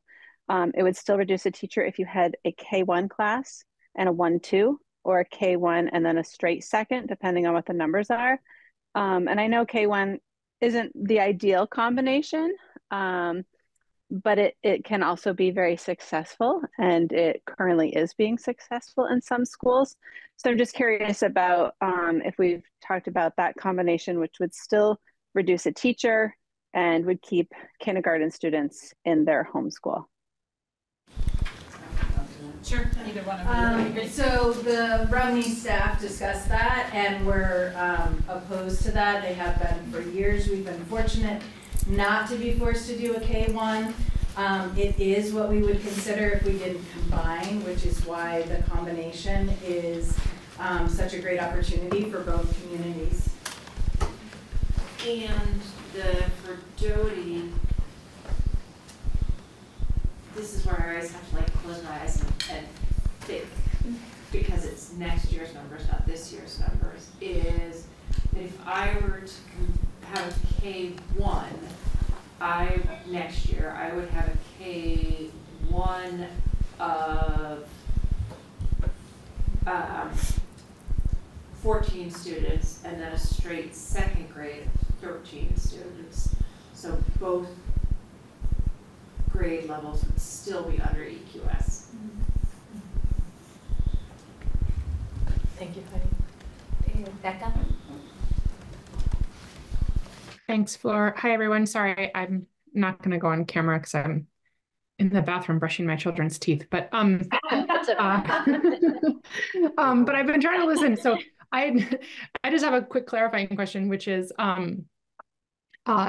related to the kindergarten combo. The FTE reductions at Doty and Rumney that were discussed by the principals. The FTE for the kindergarten is not reflected in those slides, correct? So this is sort of an additional separate savings or reduction. I just wanted to make sure I understood that. And yes, we don't know. Okay, and that would be a decision in terms of the loss of the FTE there that would be based on staffing. So we don't know yet, or seniority and all that sort of stuff. We don't know yet which school would be losing a teacher from their community, right? Yep, that's exactly right. And seniority is district-wide, so it's not just seniority at Rumney and Doty even, it's all elementary schools. Okay. Yeah. Okay. All right, that's super helpful. Thank you. Okay. I don't see any other hands, so we're gonna continue to move on. We're gonna have a chance to discuss this as a board, so I'm just gonna go through our next. We're gonna move to the superintendent central office report. I'm going to open it first for questions, and then Megan is also going to highlight a couple of things. Were there any specific questions? Otherwise, we would like to highlight. I'm curious. I don't see anybody rushing to. Megan, go ahead. Okay, so a specific piece that we'd love your feedback on is in the packet is a draft of the equity indicators. And just process-wise, as you know, you passed an equity policy, which is really exciting. And as part of that policy, we have to report back to you how we're doing. And in order to do that, we need metrics, indicators. So we have convened a design team to do kind of the legwork and the research and the drafting for equity indicators. And then that group is also in charge of gathering input and feedback from a number of groups. We've talked to the Humanity and Justice Coalition. We will be inviting the Families of Color Affinity Group through Humanity and Justice to get some input. We've talked to multiple student groups, which is great. So the version that you have is a mid-year checkpoint, and you are a group that we would like to give you, or we would like to give you the opportunity to give us some feedback. And I'll try not to just repeat what's in the memo. We are looking at measuring our progress toward our equity policy in 3 ways. One of them is traditional outcomes. Those are numbers, that's data. One of them is what are experiences, what are our students in particular, but students and families experiencing that interrupts injustice. And what are we doing? What are the things that the system is doing? Because we think that by looking at all 3 of those metrics, you will get a broader sense of our work. And I probably should have started with this piece. The first thing the design team did was review how schools measure equity, because we are not the first people to say, how do you measure equity? There's some resources linked in the bottom of that document. And all of the brainstorms that you see are somewhere in those resource documents. So I would love just general feedback. Certainly can answer questions, but this is iterative, so this might change. This most certainly will change by the time you see it at the end of the year. Megan, who's on the team that's creating this? So it is, design teams are a leadership team structure. So it's members of the leadership team. It's myself, it's Celia, it's Lisa LaPlante, who's not here, and Caroline. That's all of us, right? Yep. Okay, thank you. And so that's so that we can have a smaller group do the work, and then we do obviously need additional voices since And you referenced the families, the people of color affinity group, and that. Are there other representatives of other historically marginalized populations that might have been, historically marginalized by poverty or by, access and things? Well, it's not, we have one affinity group currently, so there isn't a pool to draw from. Is there a thought process around that, or a thinking of how to potentially, because of digging down into where does equity ripple all across our district, and so just ways of checking in on this with others, a wider population. I didn't know what there was. We did talk about this subject at our last Justice Coalition meeting, and part of the work of the Justice Coalition is not just, it should integrate everything, that's having that equity lens. So part of our Justice Coalition work is part of it. So we don't have an affinity group, but it is part of the Justice Coalition. Does that make sense? Well, I think it's good feedback, because that's part of why we're asking for this level of input, is how could we gather that input. So I think that's helpful. And again, the design team wants to take all of this and say, okay, now where do we go? So that's helpful. Thanks. Yeah. Oh, sorry. Go ahead. Oh, I was just wondering if you could talk a little bit more about the ILI study and what that looks like. Yeah, great, thank you. So ILI is the organization that our Equity Scholar comes from, so our Equity Scholar's on an employee. And they are conducting a study actually for purposes of furthering research into how do you make a difference in equity. And we have the advantage of being able to benefit from that. So they are seeking students, families, community input to participate in focus groups, to be interviewed. And the goal is to say, when things went well, so they are speaking specifically to folks who identify from a marginalized population of all kinds. And the question is, when it worked for you, when either a teacher or an adult or someone did something, what was the something? And they're trying to generate concrete actions that kids experience. And the first step would be just learning what those actions are. But once we have a set of, here are the things that you do that make students feel welcome and valued, how do we then increase those behaviors? So that's what the study is designed. It's really exciting. They are at the point right now of figuring out what those things are, which would be great. Where's the study taking place? They're seeking input here, students, but also families. So it's within our district. Within our district. Yes. Yep. We're their first pilot program. Yep. So they're looking to keep expanding. Yes. So I was going to say, I think this is great.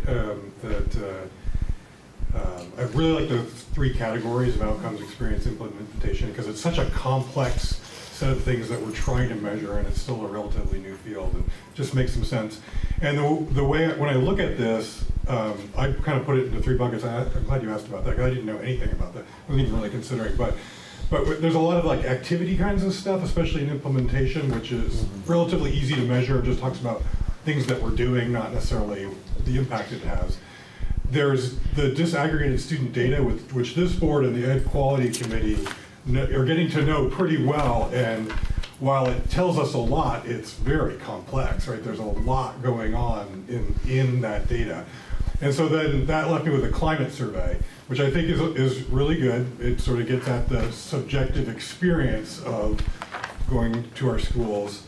But it just reminds me that we'd be putting a lot of emphasis on that. We need to get really good at climate surveys, right?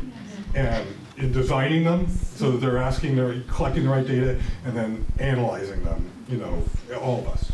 Yeah, and a couple things about that. One, as you know, this year is the first year that we'll deliver a common one across the system. So even just that fact by itself means it'll be a little bit. But one of the there's lots of meaningful input that came from our student conversations, but one of the things that the student group shared with me is the addition of, and frankly they said focus groups, but interviews with students in that middle column to also get at, surveys give some good data that's you can crunch the numbers, you can summarize them, and it should be fleshed out by actual conversations with students. So that's a piece of feedback that the design team is trying to wrap their heads around, because I think it's really important. There's a term, there's a book about it, but just this concept of street data, that it's not just the numbers, it's also experiences, and you have to be open to gathering it from multiple places, but you also need the numbers. You also need, so it's really about having all of them. So that's helpful. Any other comments from board members? One question I wonder about is how, is there an opportunity to apply this to existing documents? So like, do we apply this lens to our family, our staff handbooks, our family handbooks? What are the ways that we can apply our equity lens to the things that already exist? I think it's a great question. One of the things we're doing, so on that right-hand column, is to use equity lens tools, because there are some tools that exist. We have a sort of homegrown one to look at traditions and what are things we do. We have a tool that the policy committee has looked at. I don't know that we've really used it, but there's a tool, equity lens tool to look at policy through. So there are a few different things. That also reminds me, speaking of existing things, one of the things that the design team recognizes is this type of data really should become part of the ed quality reporting cycle, so that instead of getting one like equity report per year, you are actually getting these metrics throughout the year. This year, for the first time, you will probably get a standalone equity presentation on the metrics, but over time it will make more sense to be folded into ed quality. I didn't know if you had your hand up, sorry. Maybe just two comments that I really appreciated: the email on the traditions, and I don't know if it came from you, Cecilia, or from Megan, or I don't know who it came from, but I got it as a parent and probably as a board member too. And really appreciated that. And also, I wish that I had started my question with also saying that I really like this framework. I think it's really great to see the activities and how that's linking to outcomes and experiences, and it has a very logical flow of understanding what you're doing and how it's working. And I really appreciate the thought that's gone into it. So thank you for that. Thank you. And the direct link to the equity policy, like so us as a board being into governance and being completely linked to governing through policy and monitoring, sort of achieves two of our goals. Okay. Thank you, that was really helpful. I think the addition too, just as someone who had the privilege of participating in graduate credit training with the Equity Scholar as a board member, working with administrators and educators in that course, that there is just incredible value in having that targeted time to work collaboratively. And as a board member, I just highly recommend it to better get acquainted with administration and staff, and also better understand what the district is working to do when it comes to equity. And it's, you know, it's a commitment, but I found it incredibly valuable. And the course is opening soon. Is opening, Yes. yeah. I think in January. And we need more people. I met with Shelley this morning, and an email is coming your way to Jansen, and email to staff and stuff. I got the stuff from Shelley today, and it's coming your way. There's other people. Megan, I'm wondering, do you want to highlight anything or just because it was part of our configuration conversation, can we highlight just a couple of things, or even the last three bullets on class size? So this is the time of year when your policy asks that we give you class size guidelines. The guidelines are interesting because we developed them to some extent to match our configuration, and so they are quite a bit lower than. And what I mean by lower is just we have small class sizes, and we have some class sizes we believe are too small for good instruction, and so we after lots of conversations, and we discussed this last year, and this reality was true last year too. We have a minimum that we don't believe a typical classroom should be below 12, with some exceptions, particularly at the high school, but in general, and we don't meet that minimum. We have many class sizes that fall below that 12, and that's because of our configuration. And so that just came up a little bit during the finance committee conversation, is just acknowledging that one of the reasons we want to look at configuration is to be able to meet our own minimum that we think is best instructionally. So if you haven't, yeah, that's good. If somebody didn't have a chance to read that memo, just read the memo in the class size. And also they're sending that presentation by Jen. It's just like 20 minutes in Title I, which I didn't, I don't know, I missed those. I had no idea that there was a presentation. It was really helpful to understanding, which are our schools, and just a short explanation of how they're using the district and which schools this year are benefiting from Title I. Berlin, Doty, and U32 is what I believe was in that, but it's a good presentation, and sometimes those links are easy to miss, so just look at it. Let's move right into the SBA report. There was I would just highlight today, just read your update. We're trying to do a better job about monitoring how many, so please help us out. Like those to everybody. Last week, just 60 people opened those newsletters. So the more people that, there's a lot of really helpful information right now, and especially one of them is in asking people to run for the board. Laura, can you speak up? It's really hard to hear you. Sorry, because I'm speaking to that side. So just to make sure to open your newsletter updates. We're trying to do a better job about making sure that we are adding stuff that is interesting for everybody. We're adding national stuff too, but we are counting how many open. We can tell how many people actually. It's not just going to your inbox. If you open it, it's not like many data, but we know how many. So we want to make sure that it is valuable.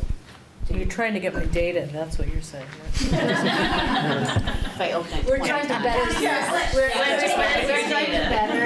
We're trying to better serve you, and public education is important, as you guys all know. That's why you're sitting here. So we appreciate if you check your updates. I'm going to leave it at that. Education quality update. Mine's really quick. At the beginning of this month. Yes. We talked, I'm sorry, I don't know what month we're in. I'm getting there. We talked about scientific inquiry and content, and we got a report from Jen, and that was really great. And we also tackled having a conversation about the ed quality standards, which was also big, and we still managed to do it in an hour. And we're going to be coming up, we don't meet in January, we'll meet in February, and then we won't meet in March. And one of the things that we're going to discuss is how we're going to actually schedule our reports to the board, because while we have a plan to give you 4 reports, we didn't actually come up with a schedule. So we're going to do that and come up with the next report, which should be on student learning outcomes. Okay, so then we can move right into our budget discussion. We're in 5 board operations, FY25 budget draft. Now is the time to ask specific. If you have any other specific questions for our leadership team and for Megan and Cecilia, now would be the time to ask any other clarifying questions. I have a bunch, but do you want me to just do one at a time? Is there anybody else that is ready to ask a question? Otherwise, ask 2, and then we'll move on so that everybody gets an opportunity. So just some clarification around, so the Berlin, the behavior systems coach, that is being covered 0.5 FTE for next year. Is that beyond the 1-year plan, or is that just next fiscal year? So it's interesting, the financial end of it is, the reason it's listed as it's a 1.0 position, but the funding is for 12 months. So our estimate based on when we hire, which we have not hired yet, but once we hire, it'll be 12 months from that time. We estimate that to be about halfway through next year. So from a budget standpoint, we've budgeted half the cost. So that's why, if I do just a comparison between the school counselor is taking away 94,000, but 0.5 is 61,000. You're not necessarily proposing that the following year it would bump up. I mean, it all depends on who the person is, obviously, but not necessarily 122 that you would be absorbing into the budget. Okay, thank you. And then East Montpelier, Alicia, I was just, and first off, thank you all for this information. This is very helpful. It's more meat. I mean, you gave us meat last year. That doesn't sound right, and my vegan daughter-in-law wouldn't like me using the word meat anyway. But anyway, gave a lot of substance, plant-based substance, to the information last year. But this year was very helpful to have very specifics in speaking to these. So thank you. So Alicia, you were talking about, you had brought up about the counselor, but the counselor isn't in any of this, correct? It's only that 1.0 FTE, not only, but it's You don't see the counselor. Right. There is a 0.4 FTE increase in numbers because that was an ESSER funded position, right? So it's not listed in that table on my slide, but there is that additional money to bump up from pre-COVID times a 0.6 to a 1.0 counselor. Okay, so that is an increase this current year? It's an increase for next year. So what you see in that slide where like on average, say $100,000 is 1.0 FTE teacher, and on my slide it doesn't show, I'm not looking at the slides, I can't tell you the exact number, but whatever that number is, it's much lower, the decrease of a 1.0 teacher, because it is offsetting the 0.4 counselor cost. Does that make sense? Yes, but that's kind of new information, though. I don't think we saw, was that in a previous presentation? The counselor add to the budget was part of the baseline budget. Okay, okay. And it's just, I'm just trying to get clarity. So that makes sense as to why you were talking about. Like there's no hidden number. It's Right, no, I'm just trying to. You'll see that number. Yeah, so, okay. Thank you. So those are my two. Chris, I see your. No, I did my two. Yeah, go ahead. Are there any other increases in positions that are not obvious, like the counseling position at East Montpelier, where it's not saying Well, what it was increase? on the slide. Did you see it on the slideshow? What? It was on the slideshow. You see anything It was. right now? The counselor? I think what you're asking is the two ads essentially to personnel is the SAP at U32 and the Berlin position. But you said, well, it sounds like there's an ad of 0.4. It's a functional ad because it's essentially keeping the ESSER counselor, which means, so instead of Alicia finding her dollars by going back to her pre-pandemic counselor level, she's choosing to reduce a classroom teacher. Okay, so the classroom teacher then, this reduction of 95 is less 0.4. It would have been a higher reduction if there wasn't an increase of 0.4 in the counselor? Correct. Is that right? Okay. Correct. Thank you. Were all of the individual school budgets reduced by the proportional loss of ESSER funds that were allocated to that school? They all sought to do that. Not all of them hit the entire amount. But yes, they were all looking for reductions in the magnitude of whatever their ESSER portion was. And some did it more, sounds like Callis did it more thoroughly than anybody. Callis had the most ESSER funds to go get, essentially. Yes, they were receiving the most, I believe the most, is that right? Yeah. Yep. Okay. Next is, I heard about I guess it may have been Romney, that the first responder duties are going to be allocated to a para. Correct. Equally trained to the position that's being lost in terms of emergency care? They won't have the teaching license, but they will have the behavior response training, which we currently use CPI, Crisis Prevention Institute. Thank you, Institute. So yes, they would have that training. Well, is that equal to what's being lost? If you're shifting the responsibility of first responding, I'm assuming someone else already had it, who's not going to be there anymore. It depends. A first responder, one would have a teaching license. What they would do with a student would, you start with de-escalation, which really starts with connection. And I would So I add, actually maybe think of first responder more in the medical sense, so I mean. No, this- sorry. Yeah. No. When you said first responder, I was thinking medically. Response team. I withdraw my Response. comment, sorry, thank you. Yep. But now I have for you, Gillian, the. Well, can I, sorry. Yeah, I'm sorry. Because even though that wasn't your question, it raises a good distinction to make. When there's a professional in that position, they are doing more than responding, and Right. that's the difference. They are coaching, they're consulting with teachers, they're doing a lot of the pre-work and the working with the adults, and responding. When it's a support staff, it's the response. It's the, kids in a bind, they're building on the relationship, they're going in and helping, but not doing the consultation. So even though that wasn't what you were asking, it's still a good question. Yeah, no. And that was the piece, everything Megan just said of what the teacher would do, that's the piece getting shifted to that team. So the nurse, school counselor, and principal, if that's being shifted, when it was a teacher position, was taken up by that. Does that make sense? Yeah, thank you.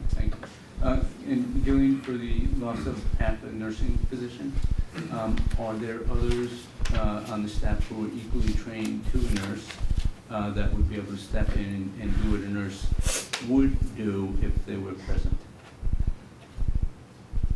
Well, there's no one on the staff who is equally trained to a nurse because none of the rest of us are nurses. But we're all trained in first aid CPR, and then there's a training that we do every year for students with allergies or medications, so proper medication administration. Nurse delegation, you're like a vocabulary. No, the professionally trained nurse, Chris provides nurse delegation training to the staff members. So the nurse sits down and says, these are the students that we have in our building, this is how to administer the medication, you have to go through, you sign off, because you're technically operating under that nurse's license. Okay. This happens across all of our buildings. Like I have a nurse delegation from my nurse, like my school nurses out. It would be the same for Gillian and Carolyn And does that apply to react in emergency situations as opposed to giving standard medications? That's part of we're trained in first aid CPR, emergency response, yes. Okay. And are you able to work under a nurse's license even when the nurse is not on the premises? That's part of that's my understanding of how the nurse delegation. Yeah, I would say for emergencies, that's not working under their license. That's working under the training certification that you've received is either first aid or CPR. It's more medication delegation and things like that. That would be under the license. Okay. Yeah. So hold on 1 minute, because I just want to make sure that nobody else has questions, because I know Diane also has 2 more. So just hold on 1 second. I'm going to go to Daniel and then to Carrie, and then you can keep asking. Yeah, I have questions about nursing also. It seems like something important to talk about. I'm curious, I really appreciated what you said, Gillian, and I'm curious if, Megan, you have anything to say about how the district, we've talked about in the past how the district might approach less than 1 FTE per building for nursing, and I'm curious if there's been any further talk about how staffing might look, because I like the notion of having a nurse in every building for at least part of every day, and I'm just curious if there's been any more thought to like a district-wide like nursing lead and how that might look, because it seems worthwhile gaming out if this is a real proposal. Yeah, so my sense is that the best way to ensure that everyone is covered properly is when we have the FTE that we have that covers the district as a whole, so add it together. How do we distribute that? And in order to do that, we would intend to pull a group of people together to develop a school nurse leadership model. And that does not necessarily mean there's a separate position that is the leader. There is a person who may be designated as the leader, and then that leader helps us design exactly that. So they would help us to say, what's the regularly scheduled plan to distribute this FTE, and then what's the plan to rotate through mandatory testing? What's the plan to rotate through the busiest times? So I would envision doing that once we have a settled amount of FTE, is pull them together and say, what's the best way to serve all 1,400 students in the system with this FTE? Thank you. Kari and then Michaela. Yeah, I just want to make sure we give ourselves enough time in terms of process. I suggest we wrap up the questions and hear from each board member about what we think about this and what the next steps ought to be, because if we each speak for 1 minute, that's another 15, 20 minutes before we can even move on. Thank you, Kari. I'm going to let Michaela ask a question, and then we'll move into seeing, I would like to question that process after Michaela speaks, though. Okay, go ahead, Michaela. I don't know if I should have my question. I'm going to waive my question for the moment. Okay, so if you guys are speaking to the budget, I think what we do need to do is move into giving guidance to our administrators. We're hoping to approve this budget on January 17th, right? So we need to have a final, are we ready to accept this budget as our final draft, right? Well, I guess I'm not sure why we're not, why we're closing down the questions, because perhaps the questions that I'm asking are informing me as to whether or not. I mean, I'm not asking questions just to ask questions, and I don't know that I can say, yep, let's move forward unless I've had an opportunity to ask, and I only have 2 other questions. I guess I'm a little frustrated that this is the time I thought that we need to ask our questions so we can give the guidance and know once we come together in January, are we solid or not? I mean, I've been up since 4. So I'm exhausted too. Fair enough. Yeah, okay, so why don't we just go around and start with ask your questions. Can we take a bio break first? Can we have a moment? We've been at it since 6:15. Would that be possible, just before going into like a very intense period of sharing? Sure. It takes 5 minutes. Yeah, please. Thank you. Right now. Come on in. Let's get started. Corinne showed up with the budget. Let's get started. Oh my gosh, Ari, you're well. Okay. Yep. So, yeah. Okay, so Chris, I'm going to change my mind. I'm going to start here because you already had a. Sorry. You're being punished. Sit in the corner. Maggie, do you have any question? Do you have a question? You can ask a question or give input for the budget right now, or you can even say if you're ready to support the budget, whatever. And we're just going to go. If you're not ready, pass. But let's just keep it moving. I'm still struggling with reductions in nursing and counseling services, and I understand that there was a mandate for administrators to think creatively and make selection, and that this isn't like their dream scenarios of what staffing would look like in the dream situation. But I'm still struggling with that.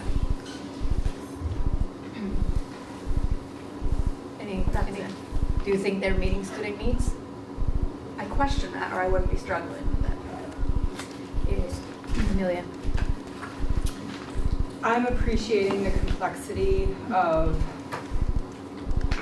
the lack of funding and losing ESSER and like making these really tough decisions.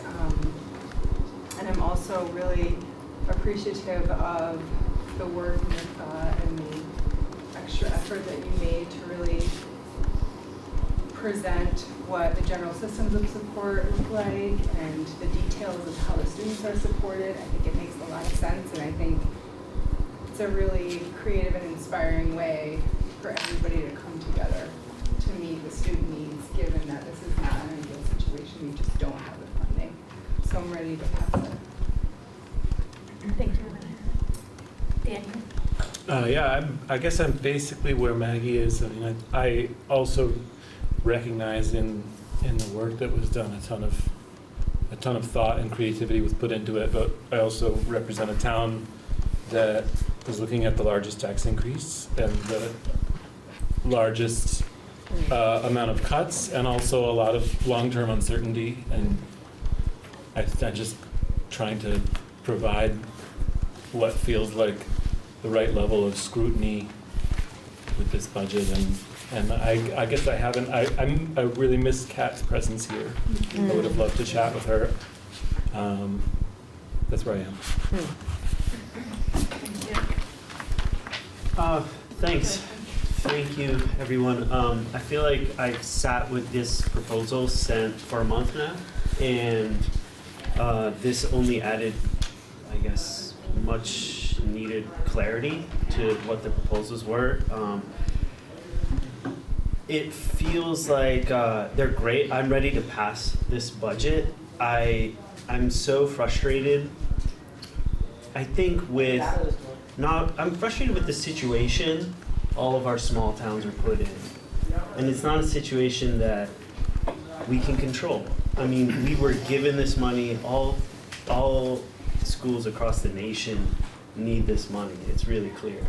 But instead, our elected leaders, not here, but at the federal level, are deciding to spend that money in other ways and not on our schools. And we have to make the hard decisions that nobody really wants to make.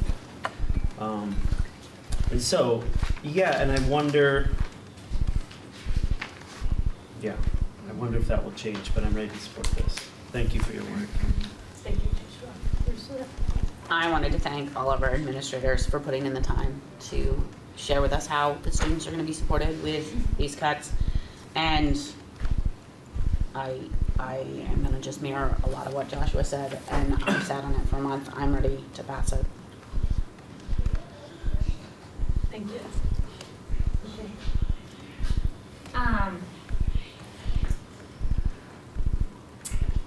I guess my comment is, I guess I'm not really sure what the utility of this conversation is, because with the first draft, we asked questions and expressed concerns, and I was sort of under the impression, and I understand that was the wrong impression, that those questions or concerns were going to be addressed in kind of a tweaked draft, but I guess it was more explanation as to why these changes were suggested and further kind of reasoning behind it. So that's comment number one. But my other thing going along, I still have concerns about the nursing and the counselors as well. Specifically, from Worcester, advocate at Doty, the reduction in the school nurse and school counselor, I understand why that was chosen.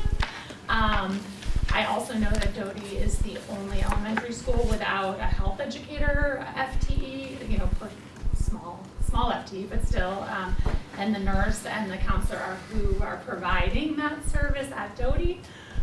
And so to further then cut that when just seems to me inequitable, or looking at it the other way, if Gillian feels like these services are still going to be robustly provided at Doty, then can the other schools learn from that model, and maybe we could reduce the cumulative 0.8 FTE in health educator, and those nurses and counselors in those other schools can provide those services.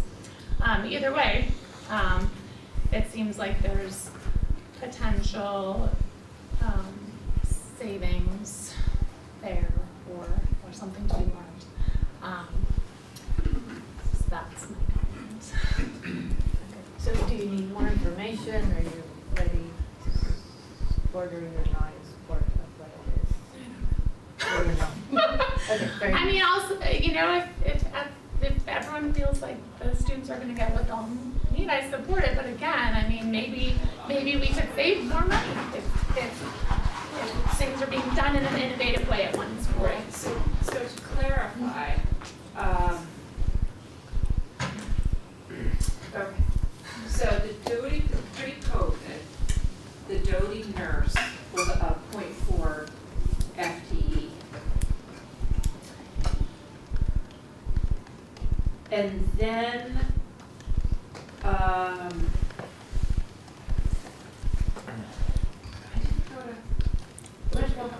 have to go back in here.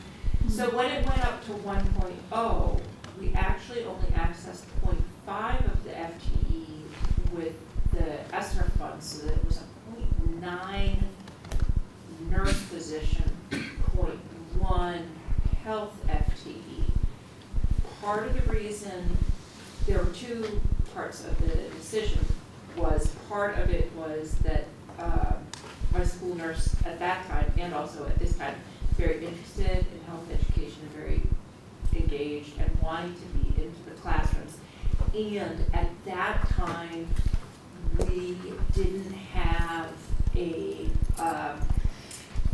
and the guidance curriculum dovetails really nicely with the health education curriculum, and the guidance counselor already does a lot of the components of the health education piece. And then with just the lack of people in the district, we didn't actually have, many schools at that point didn't have dedicated health education. So this was a workaround that we came up with at Doty, and then as we started hiring the various decimal and splits, I'll be really upfront, scheduling is my weak link in terms of, and I just couldn't see how, if I'm gonna have somebody in, how to make it work to have somebody come in for some portion of some days, sometimes, and not completely upset the apple cart. Whereas with having both the counselor and the nurse do it, she could come into the guidance classes, and they could also, as things come up, like we had last year we had a third grader who found an older sister's vape and then brought it into school. So then they were able to come into the morning meeting for the class and have a conversation. So it's just sort of worked at Doty to do it that way. So the nurse position would be, Doty would either need to hire a nurse who is willing to do the health education, and it would be a 0.5 position, or we would have to hire a 0.4 nurse and a 0.1 health educator.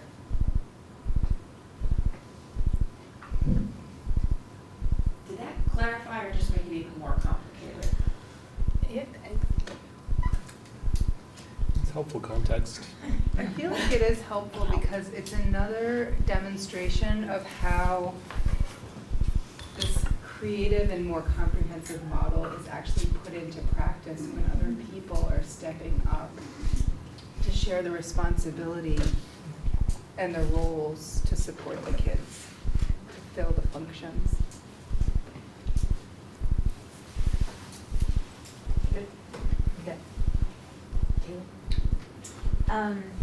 Yeah, I just want to thank all the administrators for all of the work and for the extra explanations. I really appreciate all of your hard work and trust that you all know what's best for your schools, and it seems like you all are confident that you're going to continue to serve all of our children in a quality way, and I'm ready to pass the budget because of that. So thank you. So when I look at the comparative summary page, which is page 15 in the packet, I'm really struck by how bleak a picture that we are facing in terms of the budget. You know, it's a 16.1% net increase in local education spending, and yet, just by fortune of this new pupil counting method and the 5% cap, we're actually looking at tax rate projections that aren't all that bad. And so I'm kind of feeling, bewildered a little bit. Yeah. And yet I have two significant concerns. One is a long-term concern, which is that nothing about those two benefits changes the long-term fundamentals. We're still going to have student population decline, and we're still going to have cost inflation. and specifically salaries and medical insurance. I don't see that changing. There's no reason to expect that to change in the next 5 years. And so in 5 years, when that 5% cap, if it holds, goes away, we will face a fiscal cliff that is all the accumulated buffer of the 5 years.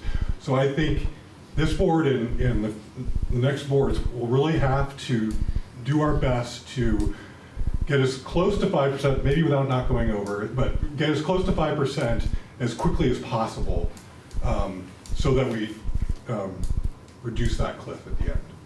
I mean, it's like there's a moral component to it, ethical component. There's always another cliff, isn't there? It stinks. I'm sorry, Barry. And the other thing, you said that out loud. The other concern is a near term. It's more like this year, and it goes to the point that Megan made earlier, which is if this benefit, this 5% is applying to us, who are seeing a 9%, more than that, more than 10% readjustment in our student population.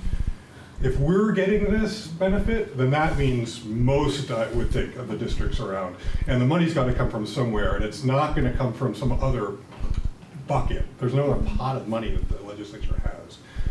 So I think they're going to likely take a second look at these caps, and we would be a candidate for a change. So if the rules change, I'm saying we are especially vulnerable. All that said, if I knew all this when we started, I would probably advocate for more reductions. I think it's too late to do that now, and I'm in favor of supporting going forward with this draft. So I wasn't totally comfortable with the framing of, oh, Calais is a high-cost school, so they should have to cut more. I worry about sort of thinking about, because it's a smaller school, a kid in Calais might not get the same things as a kid somewhere else. And I know that we already do have some inequities we need to deal with. I think that's something the board really needs to look at in terms of how we structure the entire district. That being said, as I look at some of the ratios, particularly on things like counseling, I can feel more comfortable with those reductions, knowing that, okay, you're still, if you were in a bigger school, yeah, you might have a full-time counselor, but if they're off with another kid, that's not so different than if they're in their time when they're not working. I think with the nursing, I support the proposals. I think we do need to really look at how we can use nursing resources as a district rather than thinking them as schools. I know that during the pandemic, things that were impossible on Tuesday were done on Friday. And so that's, I trust that we will be able to work on that, but I think that is something that needs to be done to make sure that we are using some of those if there's a resource in one school and a kid who needs the resource in another school, that we can connect those things. But I would support this budget as written. Thank you, Seth. Diane. Can I ask my question? You can answer 2 questions and then. I added a few more. No, I'm just kidding. So, Caroline, in terms of when you were doing your presentation, I just wanted to ask a couple of clarifying questions. So, with the reducing of the 1.3 para-educators, are those currently filled positions? That is a good question.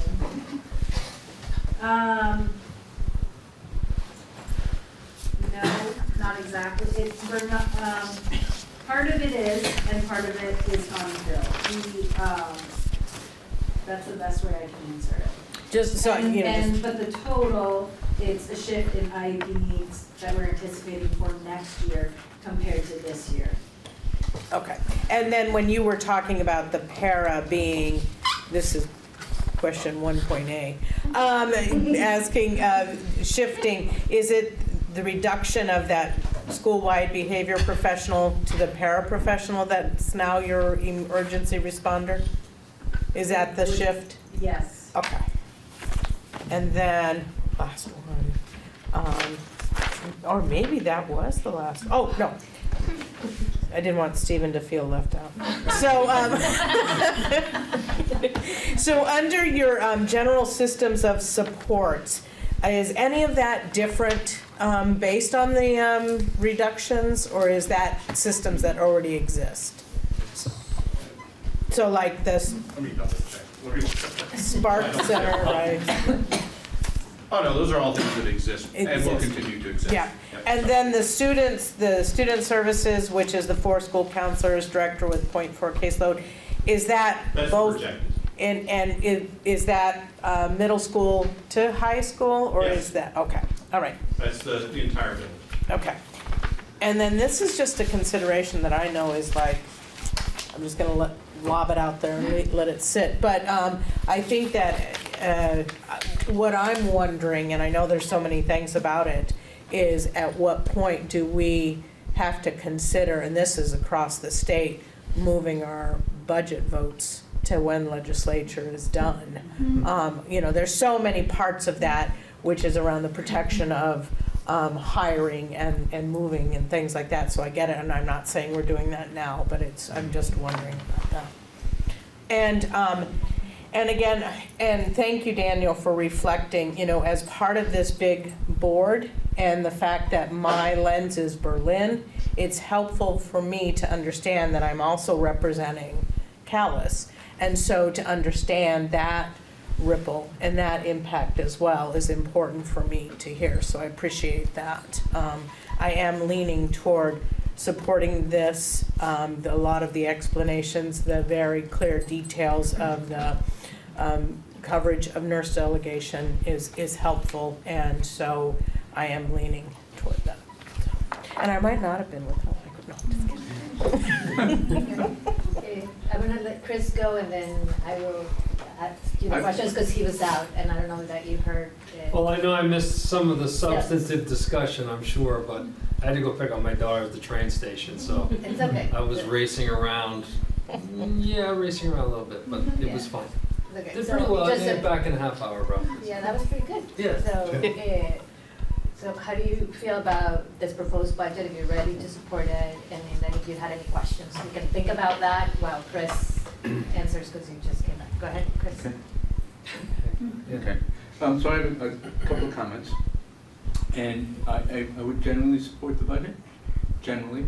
But I would like to see reallocation take into account some counseling and nursing services by reallocating funding that is for unfilled positions at U32, I think, or para, and use them to fund positions that are actually being, live bodies being cut, and taking care of addressing nursing and counseling services. Because it seems to me counseling is still a crucial need. If we're hiring behavioral specialists, it seems like counseling is still a significant need in our district. In terms of, I appreciate the quality, Vermont Ed quality standards, but those are basically just numbers. They don't take into account, is my understanding, environment. It's basically this many students get this many administrators, this many teachers, without taking into account the individual circumstances for each of those schools. So, you know, you have the numbers may say, yeah, we're adequately staffed, but the environment may not really reflect that. One final note is that I trust that if Rumney and Doty do consolidate pre-K and kindergarten, that they'll be split. One will be in one school, one will be in the other, as opposed to heavy loaded on one or the other, just because of the impact on the school communities and the greater community in the schools, outside of the schools, like Middlesex and Worcester. So I would hope those two programs would be not located in one. I mean, I know that's an administration decision, but I would hope that if those consolidations occur, that they're split between the two schools. May I speak to the paraprofessional open positions? Those positions need to be filled to meet the needs of our students who have service plans, and we are currently understaffed to meet those needs. So if you cut those positions, we will not be able to meet, we're not meeting the full needs of our students right now because of those open positions. You would guarantee that we wouldn't meet them.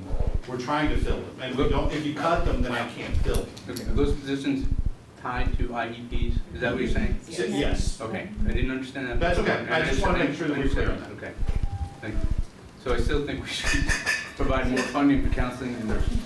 So just not trying to put words in your mouth, but I'm not trying to put words in your mouth, but you're saying unless we add more counselors, you're not ready to support the budget. I'm just trying to figure out, because we're, I haven't said that yet. Okay, good. Okay, so just clarify. Jonathan. Yeah, I mean, I guess my position that I've had for a while and going back some time is really still remains, I heard some discussion earlier about funding certain positions at pre-pandemic levels, and we're not in a pre-pandemic place anymore, and the needs of our kids, from where I sit and from what I understand about what's happening with reductions in us kids' abilities, loss of grade levels over time over the last few years, greater mental health needs, greater social service needs, all points to me in the direction of needing more counselors, more of that type of help for kids, availability,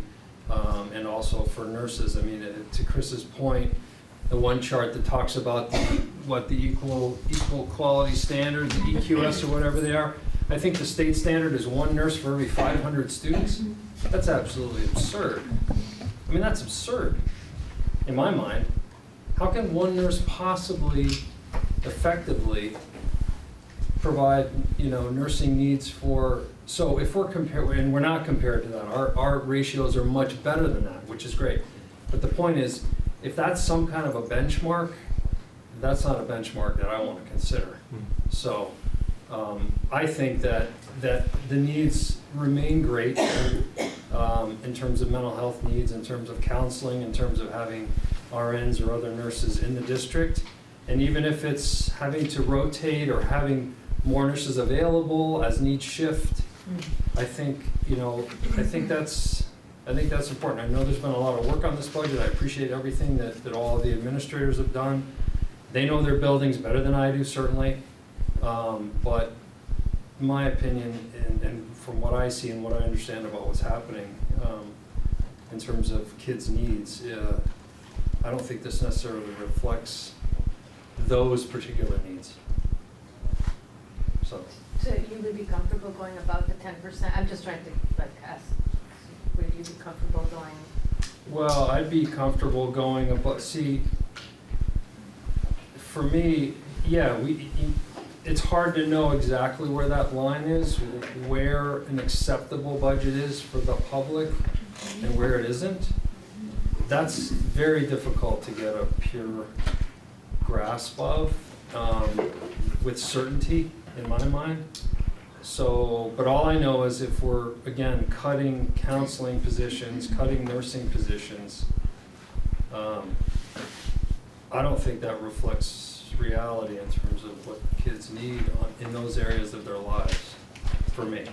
So are you, again, same question I asked Chris, so are you not ready to support the budget as it is, or are you not supporting this budget?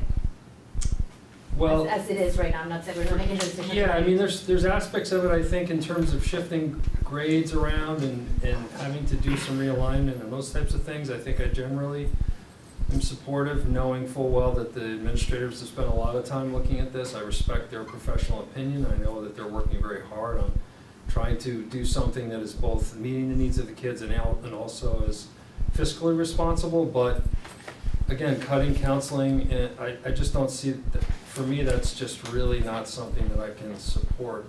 So no, that's the answer. So there's parts of the budget I do support and others I don't. I mean, if we're going to split hairs, then. Okay.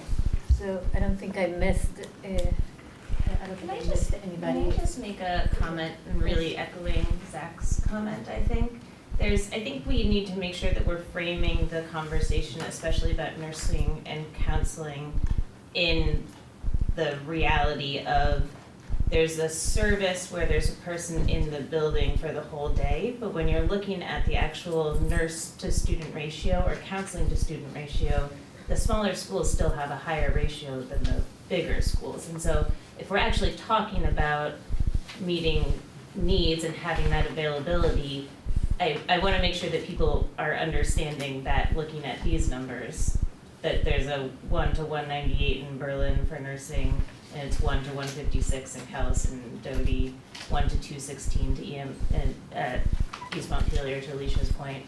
So like, I think we need to take that into account too, and what that does to the numbers and the equity. If we do have a whole day nurse and counselor at those schools, then that nurse and counselor has way fewer than at the larger schools. So when we're cutting it, we're actually cutting it to normalize levels across schools more than anything. So I'll just take a moment to just take my board chair hat and just like, if I was just voting right now, obviously I would vote to support the work that, we have hired the best administrators that we can think about. We've asked them a hard question and they come back with data informed twice back to us with what they think. I am not the expert in the room. It doesn't matter how many education conferences I go. I am not with the students all the time, and I'm asking their informed opinion on what would be best to serve kids. Putting that aside, I am really worried about the education fund at large for the estate as it is right now. Even that 12% we had, Brad James come to our last meeting at UPA, just that it's making that cap, that 5% sustainable right now. The 12% increase that we're projecting that most boards would go through is $200 million in the ed cap. Just to put it, and it's not like we have to bear, we have a responsibility to the rest of the state, not just to us. We have a responsibility to our voters too. We had just one brave gentleman come to us the other day, really worried about the tax impact for himself. And we can't, we've had, part of our responsibility is to make hard decisions and make our district more sustainable. What gives me hope right now is the conversations that we're having in our configuration study, the conversations that we're having as aligning our common, our core beliefs, right? That we're moving towards that direction. If we had more time, I think that we need to cut more. We don't need to cut less. What we're cutting right now is the bare minimum. We're gonna be, if we hit this cap 3 years in a row, we'd basically be 15 years behind of where we need to be. Not, and that's exaggerated, right? But we're not making sustainable change to do what we've been saying to do, that long-term planning that we're gonna be budgeting year-round, so that hopefully once we do all this configuration changes, and by configuration I don't mean like necessarily it's going to close all our small schools. Whatever we decide to do that is best for all our kids, we got to be able to budget so that we're not having this conversation every year, just thinking about doing lots of cuts every year. That's what we're going to be looking at next year. Next year, if this year is hard, next year is going to be even harder. And this budget cuts right now represent the bare minimum that we can do as a district. And I mean that with all respect. I know that you guys work really hard on this. Is the bare minimum that we can do as a district because of the way we're configured right now, and because we're all having these important conversations and sharing it with, we need to have enough public input for those configuration changes too. But I'm thankful for all the work that you guys have done. I'm ready to support this budget. We would have we need to give some guidance to our. We don't have enough, but we have enough board members ready to support the budget as it is. I don't feel comfortable sending our administrators to sort of present a draft to bringing back this cuts. I don't think that's what. I don't think that would be responsible for us. But I'm looking to thumbs up from you guys saying that we're. So does that mean you're looking for us to make another suggestion to think about more cuts? Or? No, I think we're too, that's, if I had a magic wand, I definitely would want more cuts. I think this is the responsible thing to do where we are right now, but to think about bringing action costs is just not, is that what we're asking? Go ahead, Daniel. I don't think I'm asking for a modification of the budget. I guess a second round of discussion prior to voting, I think I would really appreciate. I would also appreciate if Suzanne's able to do it, tax rate projections like we did with last year's presentation, based on a couple different values of houses. And I'd also like to see the full equalized tax rate, rather than this 5% cap, just for frame of reference, what 10.52% tax rate increase would look like as part of a brief presentation prior to voting. And at our next meeting, it would be the board taking ownership, you know, after that meeting, the board will take ownership of the budget. Sure. But, yeah. Okay. Suzanne, can you remind me, 1% was it 300,000? No, was it?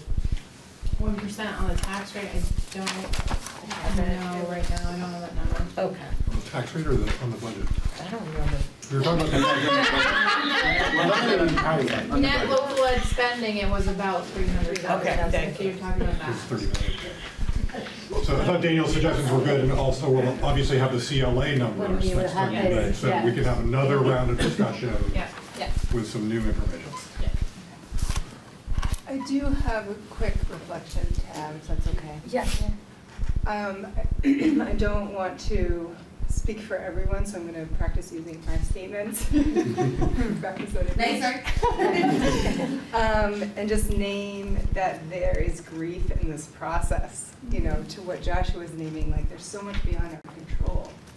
There's so many emotions and feelings that are coming into play here, and I think that we can't deny that there's cognitive dissonance because we care so much about nurses and counselors and our kids getting their mental health and physical health needs more than ever because of the pandemic and all the additional stressors and trauma that families have gone through. And to Flora's point, trusting the administrators, you know, through the rounds of conversation and looking at the data and looking at their assessment of what the needs are and how they're diversifying supports to meet the needs. I think we need to come to terms and reach a place of acceptance with ourselves for acting potentially and making a decision that symbolically is antithetical to the values that we hold. And knowing that the levels of complexity and nuances in how the system is structured makes it so that both can happen, that the needs can get met, and that we're cutting counselors and nurses, potentially. It's perfect. I don't think I can top that. So we are going to move into our next agenda item. If I can get the agenda here. Thank you, everybody, for hard work. Thank you. Don't feel like you have to. Thank you. Thank you. Exactly right. Well, I appreciate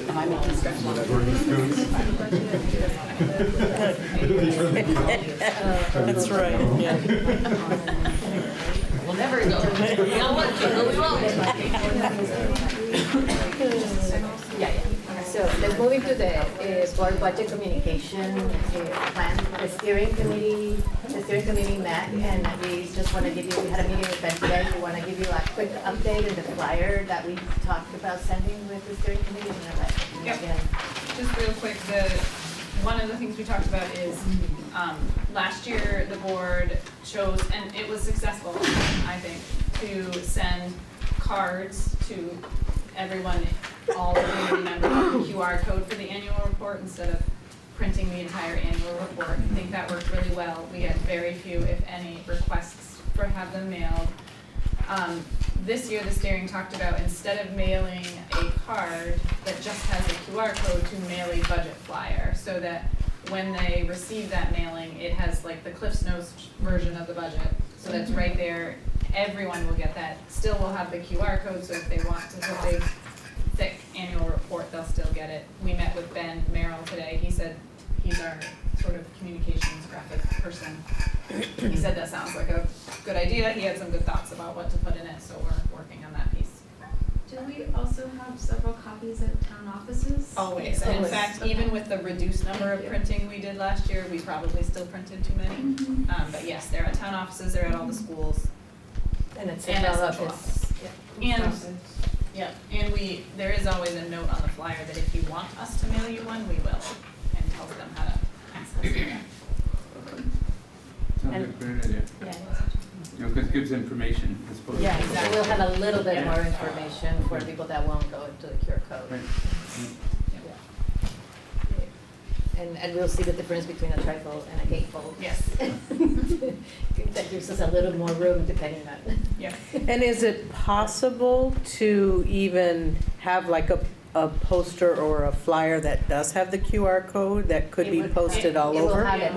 Yes, he also said that the mailer will be the trifold with a QR code, and he could make different portions of it into one-pagers. Like I was just thinking if on the school door, Yep. you know what I mean? Or, you Yep. know, or at the post office or something, you know what I mean? Yep, that's good. We don't have a post office. Yeah, We I don't have know. a post office in the other We don't in towns. Berlin either. That's one part, and then we'll talk, we had some creative ideas today when we were meeting about ways to do outreach for a community and maybe, you know, have, divide us in groups of 3 and go to a way of explaining the budget by separating board members across communities and having other ways to, you know, share the budget with our communities. That necessarily mean having the entire board together. Once we agree on a budget, we'll have more conversations on that. The mail-in ballots for Washington Center, I'm just waiting for a text from, I'm assuming that by now Berlin said yes. I'm gonna leave that to the end of the meeting to make a motion, just because I haven't checked my text right now. Winooski Valley, I need a motion. Page 23. I move we appoint. I move that we allow Megan to sign the Winooski Valley agreement. I'm like looking for the right word. Second. Yeah, thank you. You got that, Lisa? Yes. All those in favor, please signify by saying aye. Aye. Any opposed? Hearing none, the motion carries. Superintendent relation, page 24, I'm gonna let you lead that, Kari. Yeah, so starting on page 13 of the packet is information about our superintendent performance evaluation, one of the most important things we do all year. And so the next steps in this process will be a survey will go out right after the new year, and you'll have a little over a month to complete it online. It's probably repeat for most of you, but it's not a long survey. The rubric is in here. Take a look at it, and we give you plenty of time to fill it out. We will compile it. We will share the results with you all, with the board in executive session, have a discussion, and then we'll sit down with Megan at some point and speak with her about it. So that's the process. Very important. Our goal is always to have 100% participation in the survey, so it takes probably 20 minutes, half an hour to do a good job with it. Yeah. Plenty of reminders. Okay. And then the next one we added, we need to appoint a clerk. You guys all received a general designation from the board. You know, so, and Jonas was a great board member. We thank him at this board meeting for his service to the board and to the community. We're not going to look into trying to interview and appoint a board member right now because we're so close to the election. We're in the middle of the budget. So we will look for somebody to run for the booster open seat.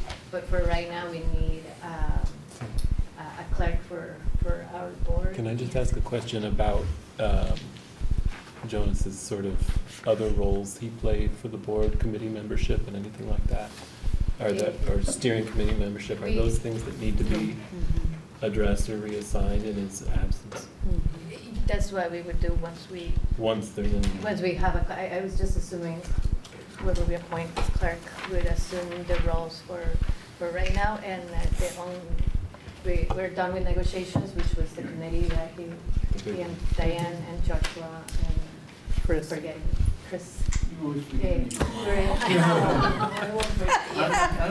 because I see that you took your prize. So I'd like to nominate Joshua Sevitz to be our clerk. Second. All right. Okay. Do you accept the nomination? Yeah. All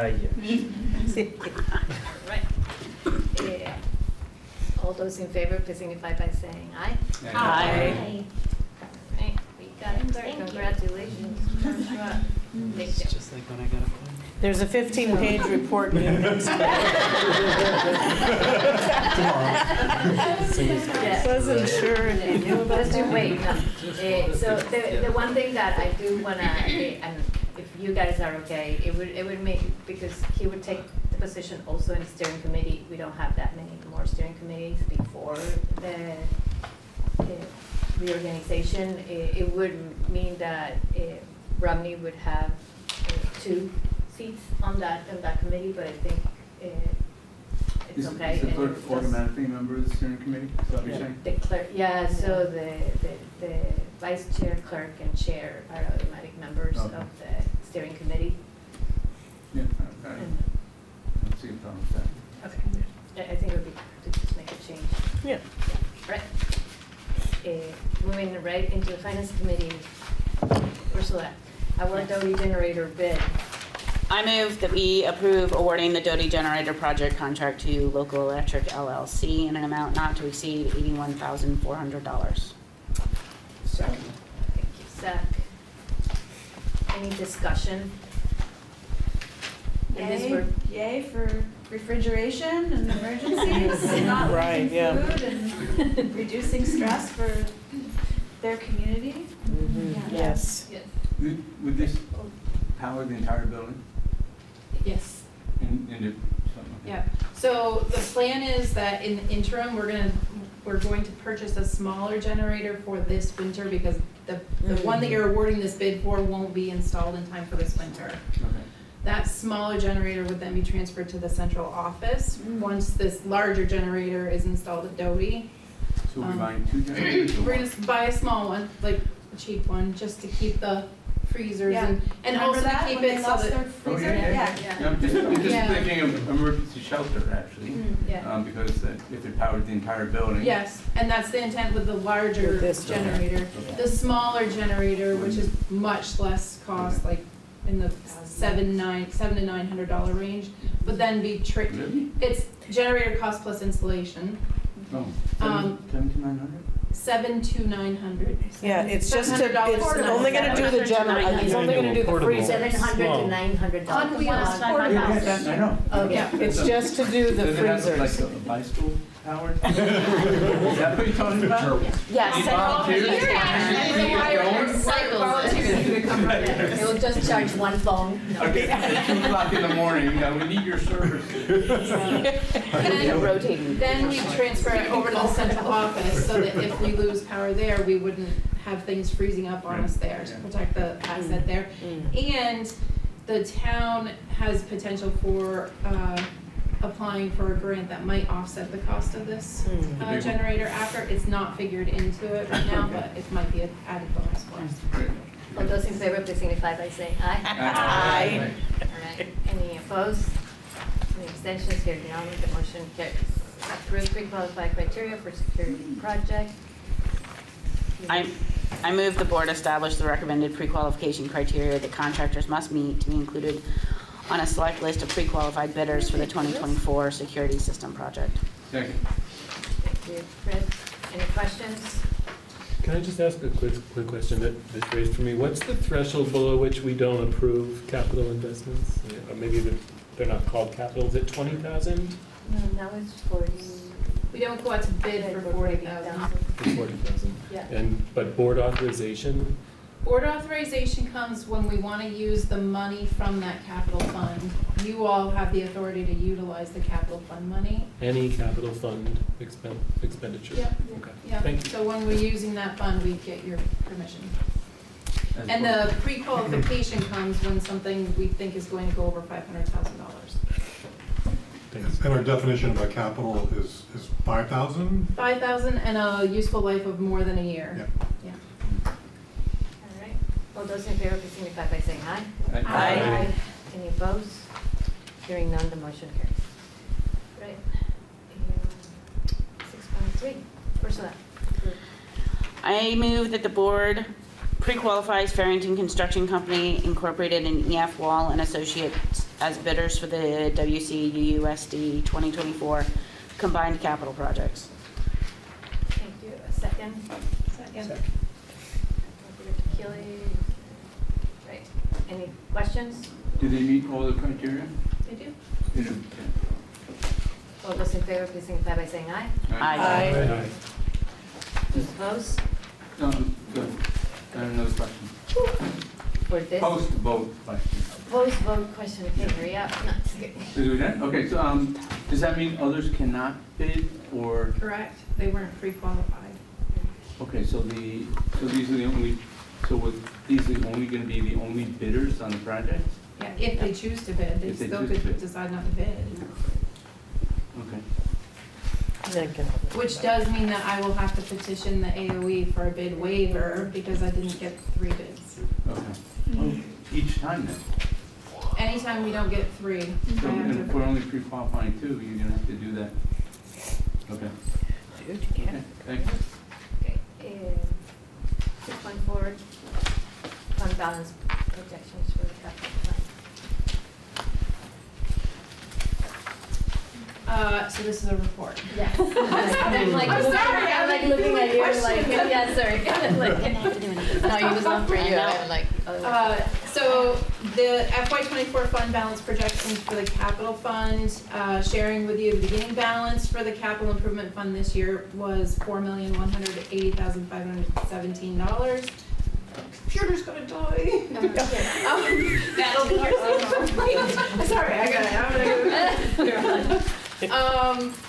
We are projecting that the ending capital improvement fund balance for FY24 is now $1,943,950, which also includes a $629,000 reserve that's set aside for East Montpelier because they came in with money into the merger. All of the other schools have utilized the money that they brought into the merger with.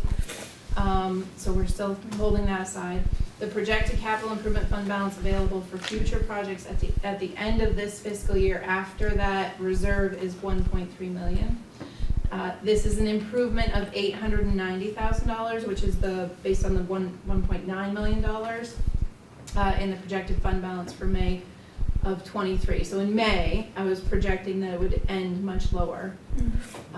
Primarily, the parking lot project coming in under budget was the biggest driver, but the overall budgets at EMES boiler, the U32 boiler project, the Callis boiler project, the U32 HVAC projects, all coming in under budget.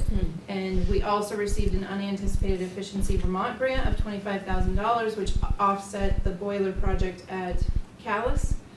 We are also anticipating more from Efficiency Vermont for the U32 and East Montpelier projects, but haven't received those yet, so I didn't include that.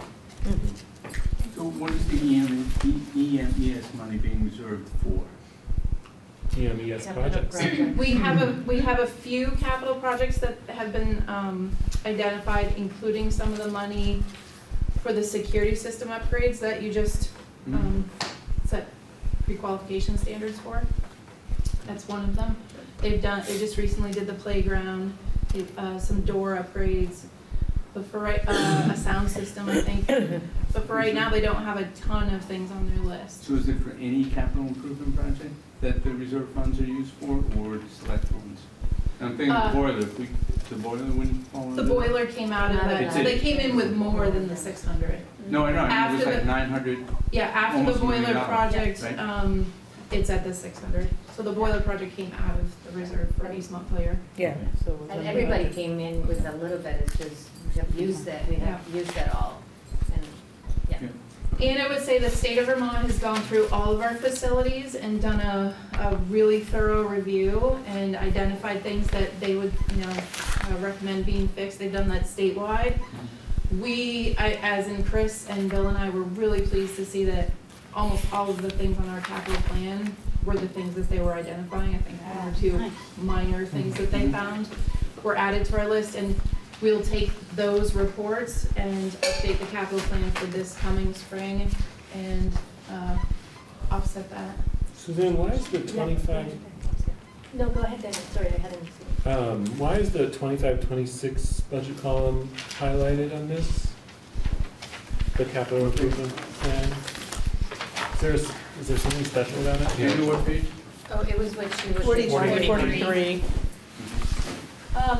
Because that was the 24-25 plan, and I've shifted everything over and just haven't, So is that like, the that's first our year? next. Outlined And it. that's the That's our- first year of the general, oh, I see. That's our Yeah, next next year year. that we'll be doing our planning for, but really what should be highlighted is 24-25. Got it. Thank you. Oh, gotcha, yeah. And I noticed that what's in the budget is slightly less than our long-term planned allocation to it. Just because of what's falling in within the calendar or the Yeah, school year. with the fund balance there, yes. Ah. Yeah. Thank you, Suzanne. So I talked with Chris briefly, policy would be our next item, and we were thinking of tabling policy for tonight. Oh. It's just 9:30, I'm just. Policy number. And then Ursula will correct the policy number. Is that okay? Because it's, I've got one. It's just denied. You know, there's, there's people that have been up since 4 in the morning and then. Stanley Doctrine played a significant role in our policy committee meeting. I did. The Stanley Doctrine of making sure we match our numbers with these She kids. had already said there were no other. What would our? You now I have one. Four. Okay, no, let's just. No, go ahead, I'm just. It's the, hold on. The one that I didn't carry over yet. I thought so. When I read the packet, I was like, I think D34 is wrong, but. So on the red line, it's corrected, interestingly enough, but on the next one down, where it's like the one The where you've clean accepted one. the clean Yes, one, that's what we that thought. number did not come through. That's the only one I have. We'll fix We're it. not I discussing thought it, it move on. Yeah, but we'll just do it then, okay, because otherwise we might as well. Otherwise we're losing it. So the consent agenda, we're gonna move it to approve the minutes of November 15, December 4th, and December 6th. I move we approve the minutes of November 15th, December 4th, and December 6th. Second. Thank you. Did you get that, Lisa? Yeah, Keely, Diane. and Brett. Any discussion? Hearing none.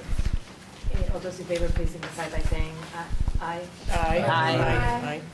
Aye. Any opposed? Any abstain? Okay, I'm looking for a motion to approve the board orders. The folder went around and has enough signatures. Thank you, everybody, and now we need a motion. Do you to need a number or approve. just a motion?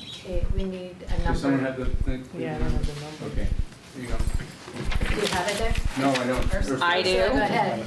I move that we approve the board orders for November 16th, 2023 through December 20th, 2023, in the total amount of $883,584.73. Did you get the number, Lisa? Yeah. Second? I'll second. Thanks, there's Was that both of them though? That was both of them, Okay. Yeah. warrant and the general and the Okay, capital. thank you. Okay, any questions? Discussion, seeing none, all those in favor, please signify by saying aye. Aye. Right. For reflection, thank you everybody for being here. It's late. Is there any reflection? Two. One is to thank Jen Arsenault, who's playing the role of, it's not because Megan didn't have to be here, of the ghost administrator from the theater where you're keeping us safe. There's a ghost light that stays on in the theater overnight, and then Jen is our ghost light administrator. Thank you for that, because I feel safe that you're here. And I brought almonds for you folks that I prepare every Christmas, and so take a jar on your way out, please. Oh, thank you, Chris. And I'm Mr. Jones. I want to Yes. thank him publicly for the service and the verve that he brought to the board, and really appreciate that he served with us for as long as he did. Here, here. Yeah. Okay. So a motion to adjourn. Thank you, everybody. Yeah. I move to adjourn. Move we adjourn. Danielle and Ursula. All those in favor, please signify by saying aye. Aye. Okay. Happy holidays, everybody. Yes. For your family.